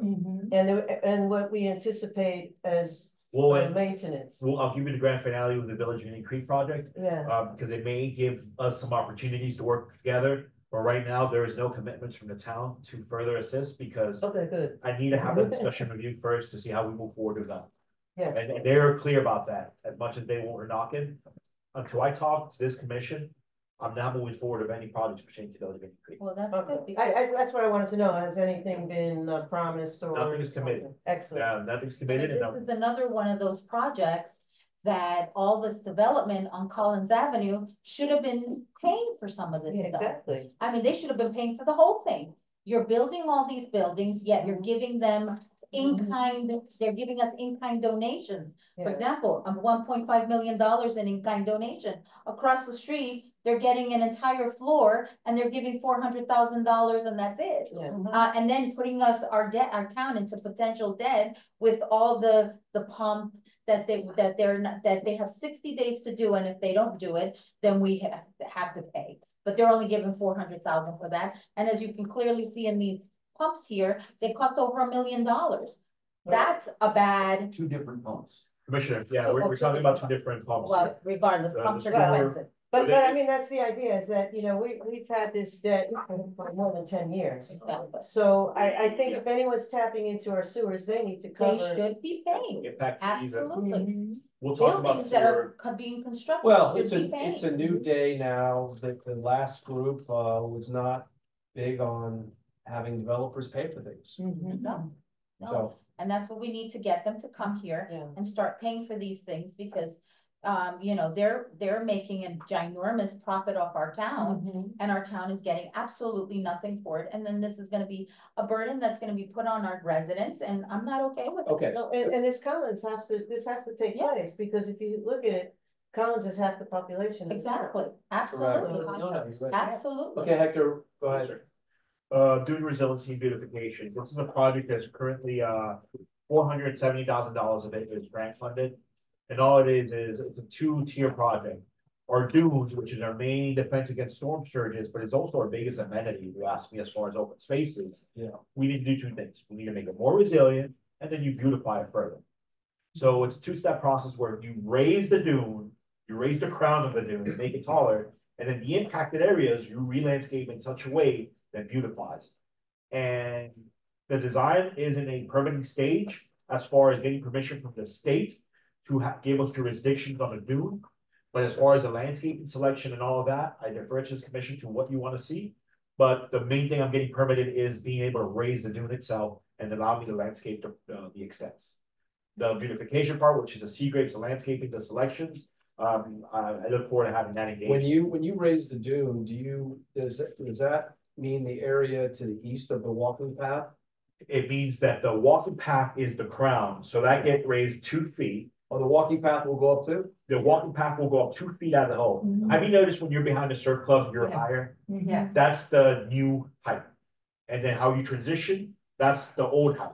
We raise everything up to the surf club height. When you raise that, you cannot just raise that little area because it's sand. So the area that it's raised, the extent of the impacts of the work is probably 15 feet each way from the crown of the dune. So now you look at a 30-foot wide area that you're pretty much going to re-raise, and then you have to review it. And where are the funds for this coming from? 470 is from the state. We put aside some resiliency monies, and that's what the remaining is. And We asked for another what fund is that coming from? general. General fund. There is an So you opportunity. can't get that from the tourist fund, being that our tourists use that. There's instead of- if it's the will, there's an immediate nexus there for that. Yes, I think Yeah, that. if you think about it, because since Miami Beach opened up their paths, you can go, I mean, you can go right now, you can go from our beach path all the way to South Point. Yes. So it's a tourist, I walk the path and I Uh-huh. see people, you can tell regulars who walk it and people who are tourists, Yeah. and it's definitely a tourist feature. And from the hotels, they all use the walk path, so we should use the money from the tourist fund to to use that for for this dune instead of, again, that's $1.2 million Shouldn't be that out we of the could general use fund. to get the Ferrari on Abbott Avenue. So, I mean, all these projects, I think that this needs to come from somewhere else. And how much money is in the reserve for the tourist fund? That's an interesting number. $7 million. $7 million, so But there you go. But keep in mind, and I'll speak to that because, and Mark, you know what I'm gonna say. 7 million, but some of that you cannot touch because Why? of the more restrictive ordinance that the town has. Which we're gonna. Oh, so we're gonna work on that, okay. But I'm you can use repealing it that, for or- this. Oh, we can work on the ordinance. Yeah, I mean, there's certain projects we have that I believe tourist funds can be used on the Dune project, maybe one of them, and also Chief Memorial. Should also incorporate some tourist funds. Exactly, I agree with You have 7 million in reserves, I'm not. Okay, guys, Eliana, quickly. Yeah, I agree, absolutely, that's a great use of first fund. Also, the beach path and the disappearance of the foliage was something that residents noticed a year ago was a big deal. And so I think replanting there should be a priority, and I don't know who we still have on staff who can handle, but obviously tourist funds should go to that, and some nice stuff there would be good, like things that give more shade. whatever, With, things like, that, trees yeah, that but Things have that a hold lot down more the dune. shade. things that And hold down the protect dune, them, yeah. again, the point is to protect the whole town. But don't create hiding places for, No, you don't need to create height, you just need to create. we want beauty. view corridors so we Yeah. can see who's in the dune too. I think that picture captures what we're trying to do with sea grapes, which is raise the canopies. We had an issue with a lot of. I'll get you, Marion. We had a lot of invasive scavolia throughout the whole town, to the You gotta point get rid of where that. people were camping out in them Yeah, for weeks at a time. yeah. So, Okay, Diana and then Mary Ann and then we'll. No, I was trying to say why we don't let the earth to do in their own, because remember what happened also in Bar Harbor, they lost the whole thing that they were doing in the drums. I mean, I don't know, if doing this is artificial, it's something against that. What did you mean, Diana? What happened? Why we need to be modifying the air? The air is like that, it's the land, it's how it's natural. the goal is to plant native species, do native species, Yeah. but we should have a design. But you're trying to elevate the level anyway. That's your first line of defense. Right. For the water. Storm when I mean, I have a reality check. The whole beach is artificial. It was Yeah. created, like, it was all created. Miami Beach, the entire thing is fake. So we now have to keep it up, otherwise nature will take it back. Yeah. So we have to invest and do things in it. Oh, definitely, I agree Yeah, with no, this. there was a point that the water was up to the condos. Yeah. I heard that. Yeah, I Seawall. support this fully, but let's get the money from the tourist fund, there's plenty of money in there. And free up the general fund with this money that we could use for the drainage project, yes, Thank exactly. you. Hector, continue. Yes, Mayor, you have a hand. Oh, I'm sorry. I don't want, and you have one hand up there. All right. Is it mandatory for all the new developers to raise to the same height? For instance, same height as a Mayor, Surfside? to answer that, the answer is yes, and there's certain developments that have to fix their own dunes, which takes it away from our project. Keep in mind, you freed up some projects here, that you freed up some good monies, tourist board money alone, just a tennis center alone, you freed up $2 million. That's for this commission to discuss, so. Let's use that for the dance. So you're saying, yes, it is mandatory Yes, for the. yeah, part of the development order, they have to raise the dune height and their expense. Including 877. Yes, Columns. yes, yeah, they have to raise the dunes. Okay. That's a weird spot though, because that's a transition to Manny Right, Beach, so it's a weird I think transition. they were trying to get out of that. They have to raise it. Okay, we got one hand up. Michael, go ahead. Thank you. Just real quick, do you have a cross section to show those dune elevations, and especially how it connects to the Miami Beach portion on This 87? rendering is not final. This rendering doesn't do justice to elevations, and we'll work on that. But I don't have a cross section that transitions in the north and the south. All right, thank you very much. Thank you. Okay, next item, please. Yes, Mayor. 93rd Street beautification. This is the first time you probably hear of this project. Yes. We budgeted $400,000 out of the tourism funds to invest in the street in front of Town Hall from Collins to Harding.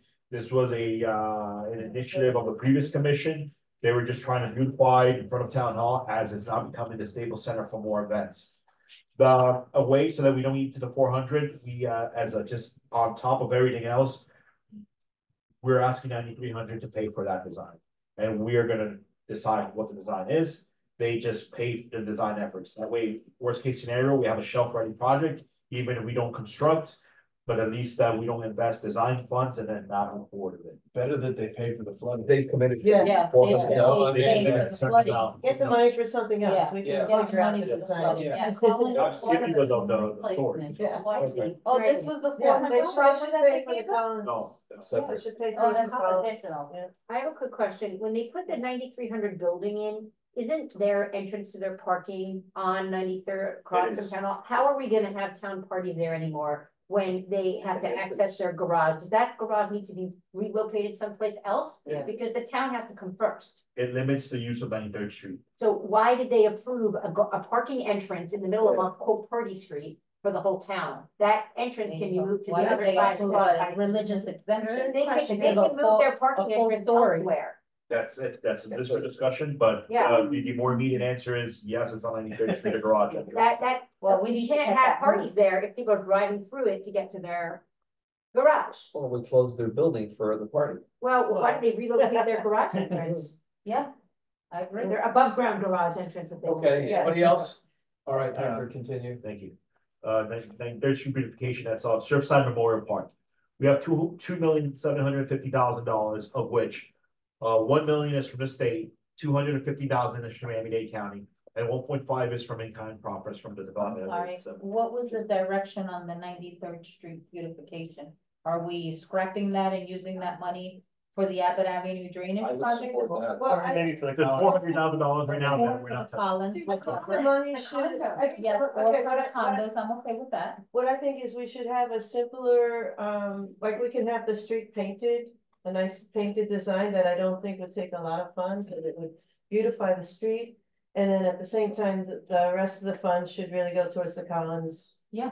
But we have to start saving for that. We sure do. You could have a conversation at a commission meeting specifically to that, and what we're to do there. I've Okay. just given you the information of that project, Right. which is. I think we put out a call to artists for a nice design for a street painting of, 93rd between Harding and Collins. You gotta move that garage, you're not gonna be able. I was gonna say, but the entrance thing is an issue. Well, street painting is gonna be it's a kind of a temporary thing because with time it wears down. But it would, it's like a quick beautification that would enhance the street, but you're not investing a lot. Because, yeah, there may be construction going on, so it's a street, no matter how you look at No, it, I it's a agree, street. but at what point do we deal with the entrance to the building? That's gonna affect our That should be 93rd Street. Immediately, Yeah, yeah. I think that has to be put on Yeah. for discussion and. Yeah. We'll put it for the agenda for further discussion by this body. Surfside, we'll put our planner on that. Surfside Memorial Park, $2.75 million. Oh, There was a hand up. Okay, are we, as far as the name for the I was memorial, gonna ask that Well, question, that yes. should be. Champlain Memorial, right? Yes. Not Surfside Memorial. what did the committee come up with? Families wanted to back away from the CTS name. They did? No, it was a very small meeting of nobody, of very few people. At the first, I want to Okay. be, I want to be clear, and with all due respect, please, we're engaging right now, and I invite positiveness, but there was a meeting, we're meeting minutes now, that occurred March 18th, and we asked, what name do you want? And as much as the name CTS is the pronounced, they did appreciate the Memorial Committee, the Memorial Park as a working name. How many people were at the meeting? The committee was there, 4 members of the committee. 4 members, right? 4 people were at the meeting. And how many? 4 out of 6 members. How many total is in the committee? 4 out of 6 members. Was the Langenfeld there? I'll tell you what, No. if you wish to ask the Langsfeld how they feel about the name, I'll completely call well, it whatever it is. I you think want. that we need we've to added, have a, I believe we've added 2 people to the committee. You've added David Rodan and Yanni Santos, so I'd like the committee to reconvene and come back to us with their thoughts on the name. Whatever the name is, And I'd if like you a wanna full call it what committee everyone feels that makes comfortable that with. decision, not half a committee. exactly. Sorry, it's a question, it's important. I wasn't clear on the development order. Is DeMac using that area to stage their construction to prevent us from being able to build a memorial there, or did they move their staging area elsewhere? No one's staging, per the agreement, no one's staging on 88th Street. So 88th is completely clear, we can put a memorial in starting tomorrow. We could put it more there when we're ready for it. There is no construction trucks accessing the site, because originally they were supposed So to if go we there were at to 88. wanna put it access to the site. tomorrow, we could Right. put it there There's an tomorrow. excuse that we had to Is wait. that a yes or no answer? It's just simple, yes or no.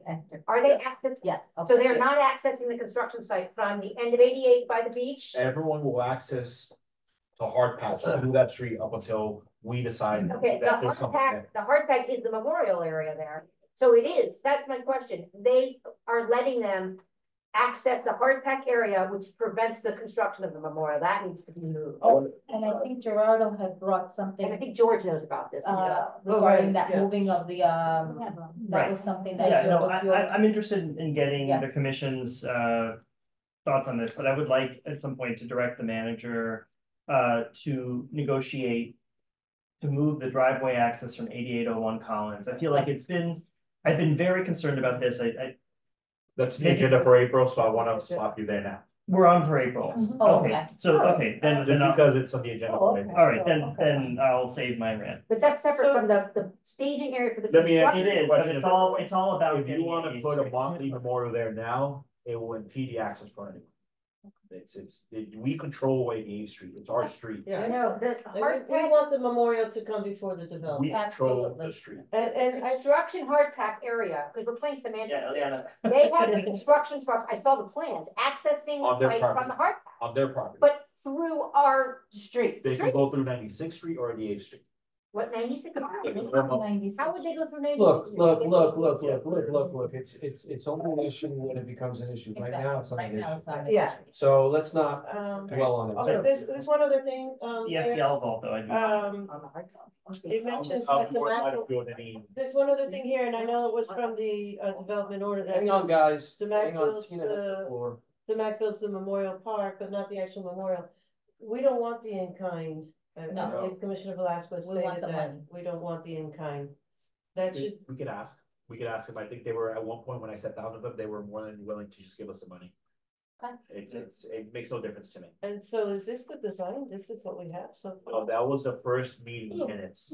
We had a meeting March 18th, and I provided you the meeting minutes so you could see who participated and how that meeting kind of started morphing into discussions. Oh, and another thing on this one is, remember that we had requested a resolution to close down the street for the memorial. And this was during this whole process of this development order for this building, it was mocked and all other situations happened. I think that this needs to be set clear that this street will only be for this memorial, so. Well- And whatever needs to happen there needs to happen. Well, there is this, I don't know, Hector, if you want to say anything about the FPL vault. I see that committee members are also expressing a wish that it be relocated. I don't know how exactly we got there. I thought that the site plan that was approved by the previous commission said that if FDOT did not require access on 88th, then they would not have it.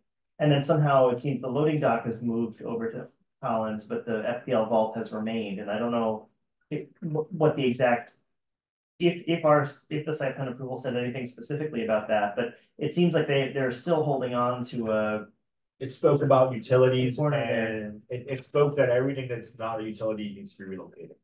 So what was Landsman's motion? Because that's what we're talking about, I think, right now. Yeah. Well, they're calling it now different. Well, no, let's go back and see. I mean, did Landsman say move the trash, move the vault? He didn't say the vault. No, And it wasn't translated into. Did it say move the utilities? he said move the trash and if you can, it's okay. He didn't do anything. No, I know, but no, he did a little something. Well, Oh, very, they Well, split the we don't baby. want any use of this street at all. Right. Only for the memorial. So whatever needs to happen here needs to happen so we can get this situation. I raised that question because if, and I think Penn is on the phone here, he's watching. I think that if that was raised at the meeting, then that legitimately has to be addressed also. So I think that we need to go back, Mr. Attorney, and you need to review that meeting and that tape. And you need to see if it was, what specific issues were addressed by Landsman in his proposal, because he talked about splitting the baby and he said, well, if you can do this and you can do this and you can do this, then I want you to do it. But if you can't, gee, aw shucks, that's too bad. We'll just have to have the trash on the memorial. Yeah. So that's kind of where it was. But see, you know what I'm talking about? What were the specifics? Because I think now Gerardo's raising a good point. We're talking about the vault. And we're talking about potential access over the memorial to address the vault. I think that's where you're going with that. The vault wasn't But part of there it. should be, Right. but that's just using words here and changing things to now have this when it was everything needed to be moved off of 88th Street onto their other side. Yeah, that's Okay, exactly so- what I'm. So Mark, I'll be interested. You let me know what you find there. Thank you. So I just wanted to comment, so there isn't a definitive design, these are just ideas for elements. The first meeting where we're there with the committee, the memorial committee and engineer is bouncing ideas off each other to create some kind of parameters. Between the second and third meeting, that'll be more of a harder design. And then there's gonna be additional meetings for public engagement, non-TTS memorial committee. And that way, because they wanted to keep those meetings of this group intimate. Yeah. But they're not the only stakeholders or opinion in this. I think the Surfside residents are of an opinion in this. But that would be a different type of meeting that will result after we have the intimate information from the Right, because this looks to me like they're just, starting to look bouncing at ideas and concepts and seeing. we had some beautiful designs at the time. People submitted designs for a memorial. They had some beautiful ones with almost like waves. Remember that? I kept putting that on the agenda and I had given all of that documentation to Andy. If you would like me to provide all that documentation. I think it's really important when it comes to the actual memorial sculpture or artwork, that's gonna come back in. Keep in mind, of all the monies that we're using, all of this is public money. So we have to procure the service. We procured the service because we were required to. State appropriations, the Miami-Dade counties, mainly those two. So we had to put out an RFP But we for need design to maybe services. is this design services? Because I'm just seeing ideas. I'm not seeing any kind of design like. No. Yeah, I mean, I That's think. what, that is what we're doing. We're designing. They're trying to minimize it and make it like a passive park, and the idea was to have something spectacular and beautiful. Structure. That's art, that's also a memorial that, we want to never forget, and the developer wants everyone to forget. So we're not on the So same. maybe we need to call for art. Yeah. We have some that were submitted, those should be resubmitted and then whatever new ones come in. There is a call for artist component in this, where there is an artist that's gonna be brought on board and design whatever the. Okay, guys. The presumption there, That's a priority. I want to make 2 points. The presumption there, though, to the manager seems to be that the two things are separable, that you design the park and then you leave open a space for the memorial artwork as though it's just a sort of afterthought or a separate thought.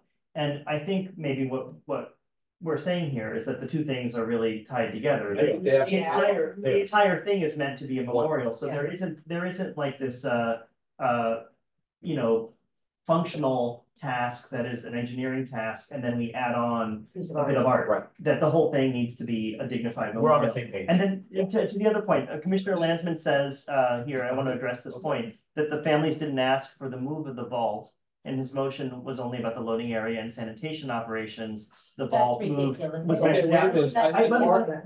let me just speak to it. I think that what is emerging here as well is that our intention as a commission, I believe, and I think it's also the intention of the 2022 resolution, is that the full block be the memorial. Yes. So anything else, the idea was to move it away from 88th Street, and then it's, that it not be visual clutter, that it not be detracting from the dignity of the memorial. So the vault, I mean, has, I think, always been part of the intention, and I can't remember how much we mentioned it at the meeting. Yeah. Gerardo, to your point though, Mark has information. Oh, yeah. Right, so in reviewing the clerk's notes from the meeting on September 27, 2023, at which this particular motion was addressed and resolved 3-2, the three being the mayor, then mayor, vice mayor, and Commissioner Lansman in favor.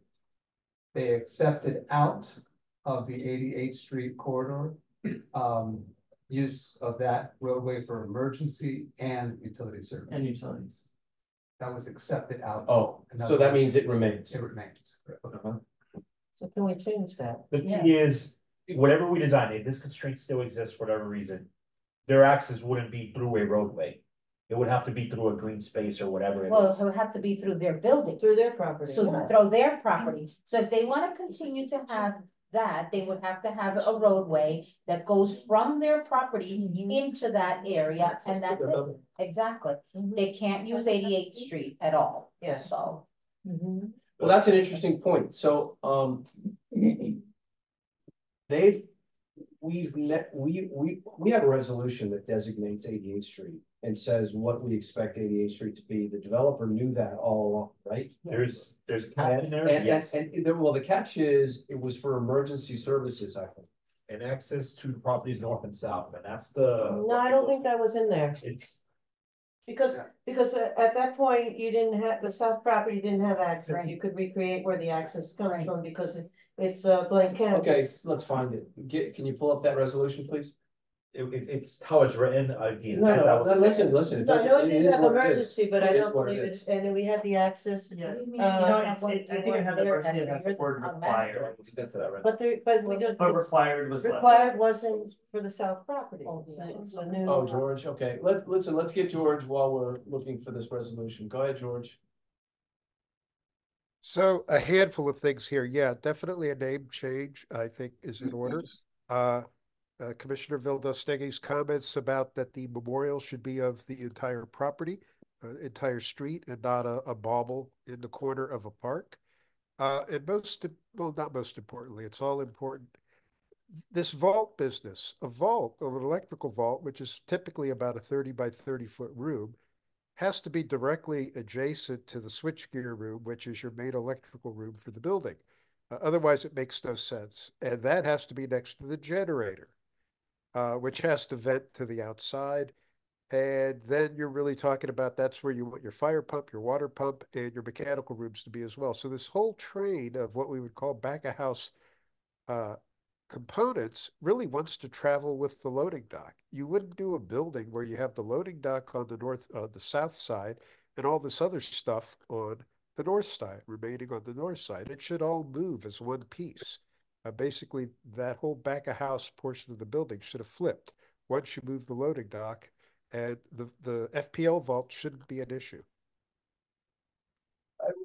George, it shouldn't be an issue, but how are you proposing that should be addressed? I just have to flip it to the north side. Well, to the south side. Yeah, South side, yeah. Right. Where they're gonna put the loading dock.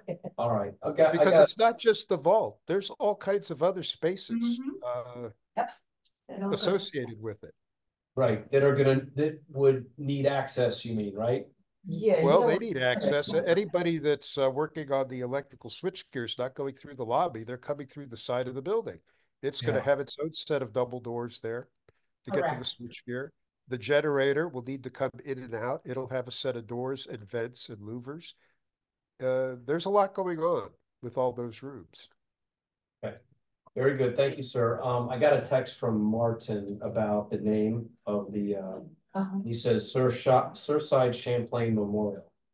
That, will this, whatever it is, we want to call it. Whatever- So, whatever move they forward want. everywhere, it's gonna say, that's Martin's, but I respect Martin for. Well, we have a memorial committee that was working with Hector as the middleman to all stakeholders. Shlomo was a part of it, but that didn't help much. It would be good to all get together. Yes, I would like that. Okay, So so the good news is I have clear direction on what to start calling it. Maybe we do a roundtable for that type of meeting. Yeah. And we sit with the. well, listen, the with the beautiful family thing is, that I will think come. we're all very solidly in agreement here. Yeah. Charles, that was Surfside Champlain Memorial. Yeah, Surfside Champlain Memorial. and that's the name. They're good with it. If that's what they want, I'm good with that too. You got it? So we're. Okay, so here's moving on. here's the resolution. So this is, just for the record, Reso 2022-2853, dated January 11, 2022, the pertinent portion of which is section 2.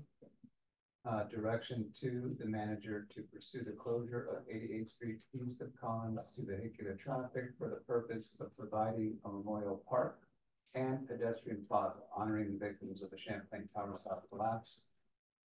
The manager was directed to take all steps necessary to pursue all governmental approvals necessary to permanently close that portion of 88th Street located in between Collins Avenue on the west and the public beach to the east, the street end, to vehicular traffic for Memorial Park and pedestrian plaza honoring the victims. No, there's more. And the closure of any portion of 88th Street to vehicular traffic is subject to the maintenance of emergency or governmental vehicular access and any access required to reach property north and south of the street end. Wait, that's it.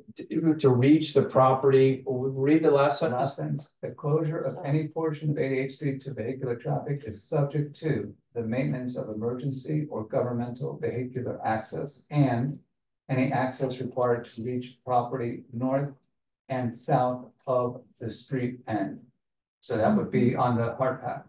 North and south of the street end. The hard pack, not the street. The hard. Right. The street end is. The street end is that. But when you that's the see, defined term. when you see how it was platted. But wait a minute, the street end is is the hard pack, right? The street end is the entire street, it's a street end.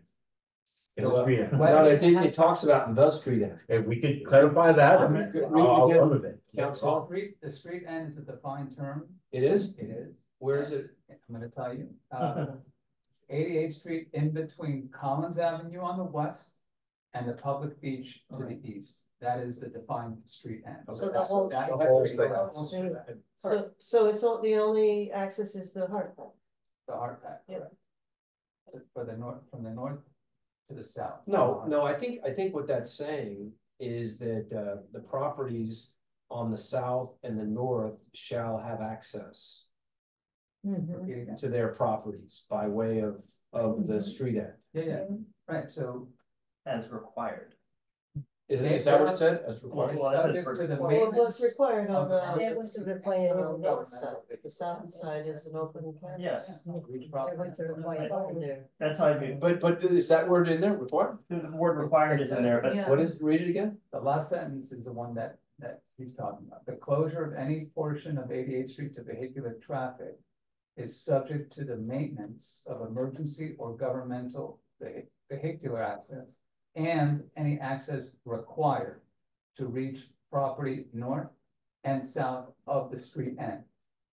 Okay, So, so required would mean that they had no other choice, Yeah, they are going to require it. correct? So if there is another choice, it's not required. Exactly. that's where you get into. I will welcome, please. That's I'm not trying to throw away that from the memorial. And I'll just say, this is why the lack of a negotiation for the north side has been so troublesome to me. Exactly. Yeah. The south side doesn't have requirements, only the north. Exactly. We do have in April, we'll discuss that, and I get my marching orders, we know what to do. The north is very minimal though. It's, Okay, good. I think we've made some Okay. progress and we have a better understanding now on the memorial. Go ahead, next item, please. Mayor, the next item is a fully grant-funded item. We have now moved forward with anything regarding to this item. During your previous commission, there was a talks about $80,000 for a Cat 5 study of this building. And it was discussed that we can get some extra money from the outside, let's do it. We actually got $300,000. So the $80,000 gets pushed into the reserves. What that did is it allowed us to seek for a grant that we did get, and it allows us to do a Cat 5 study for this building, but also a vulnerability assessment for the entire town to determine what our vulnerabilities are. And it goes beyond just natural. It's also man-made vulnerabilities, like cyber attacks. It will definitely go into utilities vulnerabilities that we have. Would this also assess, like, for example, buildings that are non-conforming to FEMA standards? It's a vulnerability assessment, definitely. Because that's something that, We haven't. is very dangerous, and I would definitely not support something. A vulnerability assessment is a document that every municipality should have in their books. Because it So then assesses we can go after our buildings and say that they're. but that's a separate thing. Just because a building is non-conforming to FEMA standards doesn't mean the building is vulnerable. Right. I know, but that's how they're gonna be able to use But they're it. doing that to anyway. I don't condemn. think this study's gonna affect. This that. study allows us. Maybe the study could prove that these buildings are safe. In spite of the fact that they're not conforming to FEMA. And we need to know, like, if there's a category 5, where can there be a command center, what It's functionality is gonna remain. Like, public infrastructure, public assets, like Christina was saying. It assesses what our vulnerabilities are to what stuff that the town controls. Our roadways, maybe I want to stretch it to that point, but we haven't really defined the scope of services because we haven't signed any engineers on board for this yet. As I recall, when this came up on the previous commission, it was to harden this town hall. That's the Cat 5 study. Yeah. But that was $80,000 we put aside, but we always knew that wasn't gonna be enough, but we always said, that commission said, get us outside funding so we could tap into the 80. Well, we got 350, 300. So with that said, the 80, we don't even need to use it. It's not even a matching grant. I think it's not matching, right? It only matches. No matching required. So And we have this to, one that's is- great. Can I kick to it, Mayor? Yeah, yes. So, it's a vulnerability assessment. FDP, Resilient Florida, put this out a few years ago. Pretty much every city has gotten it, from here to Timbuktu. And, Bar Harbor is finishing theirs right now. It looks like your buildings, your roadways, is looking mainly at sea level rise and anything that's gonna basically impact your infrastructure long-term when you're looking at the coastal issue that we're having right now. FDP is mandating that we do this, but we cannot apply for, basically, we're not going to apply for future Resilient Florida funding without it. We have to get it done. So this is definitely, and if they're paying for it, why not? We don't touch it, but we have it 300. We just need to get an engineer on board. So It's a mandatory evacuation, though. No engineer you're not allowed to stay here or have a command center. Everyone has to leave. You have to leave, but mandatory doesn't mean we're gonna go and grab you. You leave. No, but. It just means that critical services are not gonna come to you. Correct, and nobody's supposed to stay. If there's a mandatory evaluation, Everyone's got you Load up your van and get out. So can those monies be used to provide evacuation services? No, for this is the residents? vulnerability assessment to determine what our vulnerabilities are. Scuba tanks? We all, but we also need to know after the storm, is the building. Eliana wants everybody out. No, Get the police department. We need to know, Door to after a door. storm, you can come back to town hall and what can you expect and what, We're almost there, Mayor. Those were all the big projects. Life preservers. Exactly.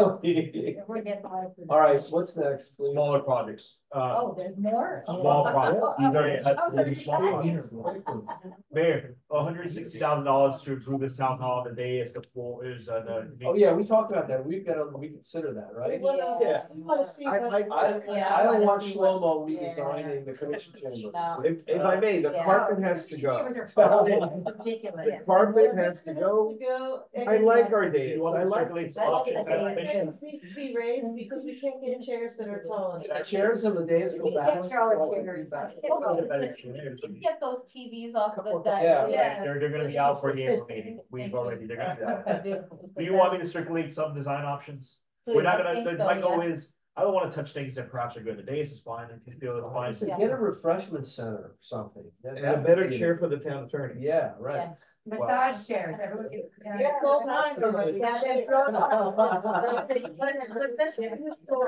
Laura, I agree, and I think there was something in the. Security camera, That what was. about security cameras in favor, so we don't have missing videos again? Exactly. About that? Yeah. Well, I got chewed up plenty about, But, well, why don't you first locate the secret cameras? Yeah. All right. Yeah. There may be cameras already. Yeah, little not public. Good with, you bringing back something for the. I don't want my, Yeah. I love you. But I don't. Pool heaters. There's a pool heater. Please move forward with that. Okay. The pool heater is down. Oh, we definitely need I a. need a heater. saw that. Yes. That's all that is. So are we good with the pool heater? Yeah. Yeah, so we need to order. it. So that's what's in, sorry to make you wait. You officially got the March. Kind of expensive. It's not small. It's a lot of water. Yeah. They're not- Oh, is it both pools? It's for everything. Oh, all right. And the jacuzzi as well. Yeah, so But, let's you know, get those that. things corrode, like, we replaced like You're on the the beach. pool heater and, of course, $30,000. no. No, we're painting But the, something. their pool is much smaller. But, I mean. Can you just on behalf of this and explain it? Yeah. Why is this? Oh, let me go. Are we getting rid of the? Mark is are we a getting rid small of- forward size, 6 foot 4, and I'm fine with nothing. What happened to you? Long story. The corrosion and Vice Mayor Paul mentioned it, is the corrosion that we suffer on the beach. It's something that's exposed 24 hours a day, 7 days a week, 365 days a year is intense.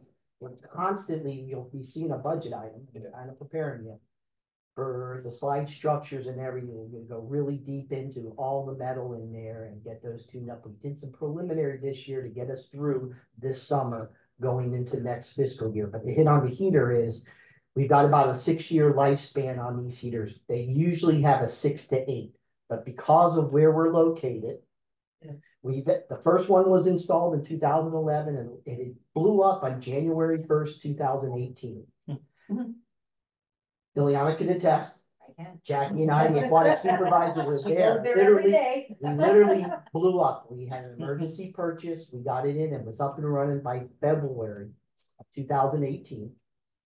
And this one, they said they both had an identical lifespan of just about 6 years. So we do everything we can to prevent this, but it's just the nature of the beast. But we do know now, going into 5 years from now, to start budgeting for a possible replacement, so we don't have to scramble, because it's pretty tough getting a industrial outdoor heater in South Florida. Yeah. I just wanted to say And that. can we use the tourist funds for that? Oh, what do you do with all the Oh, yeah. fees Okay. for That's classes what we in need to use. in the park and Tourist recreation? funds, everybody Yeah. okay with What do that? they do with all the fees that they charge for all the classes in the parks and recreation? Always we have to pay for. Oh, but I think that covers the instructors, right? Yeah, but in all fairness, those fees are high. No. Just subsidized fees. No. Okay, guys, we keep moving. They parking lot surveillance cameras. Okay. These we procured, we actually ordered everything because they actually have some leg ways, because this started in the beginning of the fiscal year. But it involves putting security cameras in the parking lot across the street from ours, and then the one in front of the Wells Fargo. It's just security cameras. We budgeted for 80. The project really came in 50 something grand. It's the security cameras for the parking lot.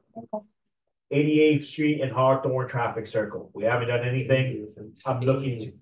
Okay, I know that one. Should be tied in with the traffic Yeah. You wanna talk? Yeah, about I that? think that should Yeah. be tied in with all the traffic stuff. that we Eventually, have. right now, even We a walk have- to, I need to get permission from the county. I never saw it. Yeah.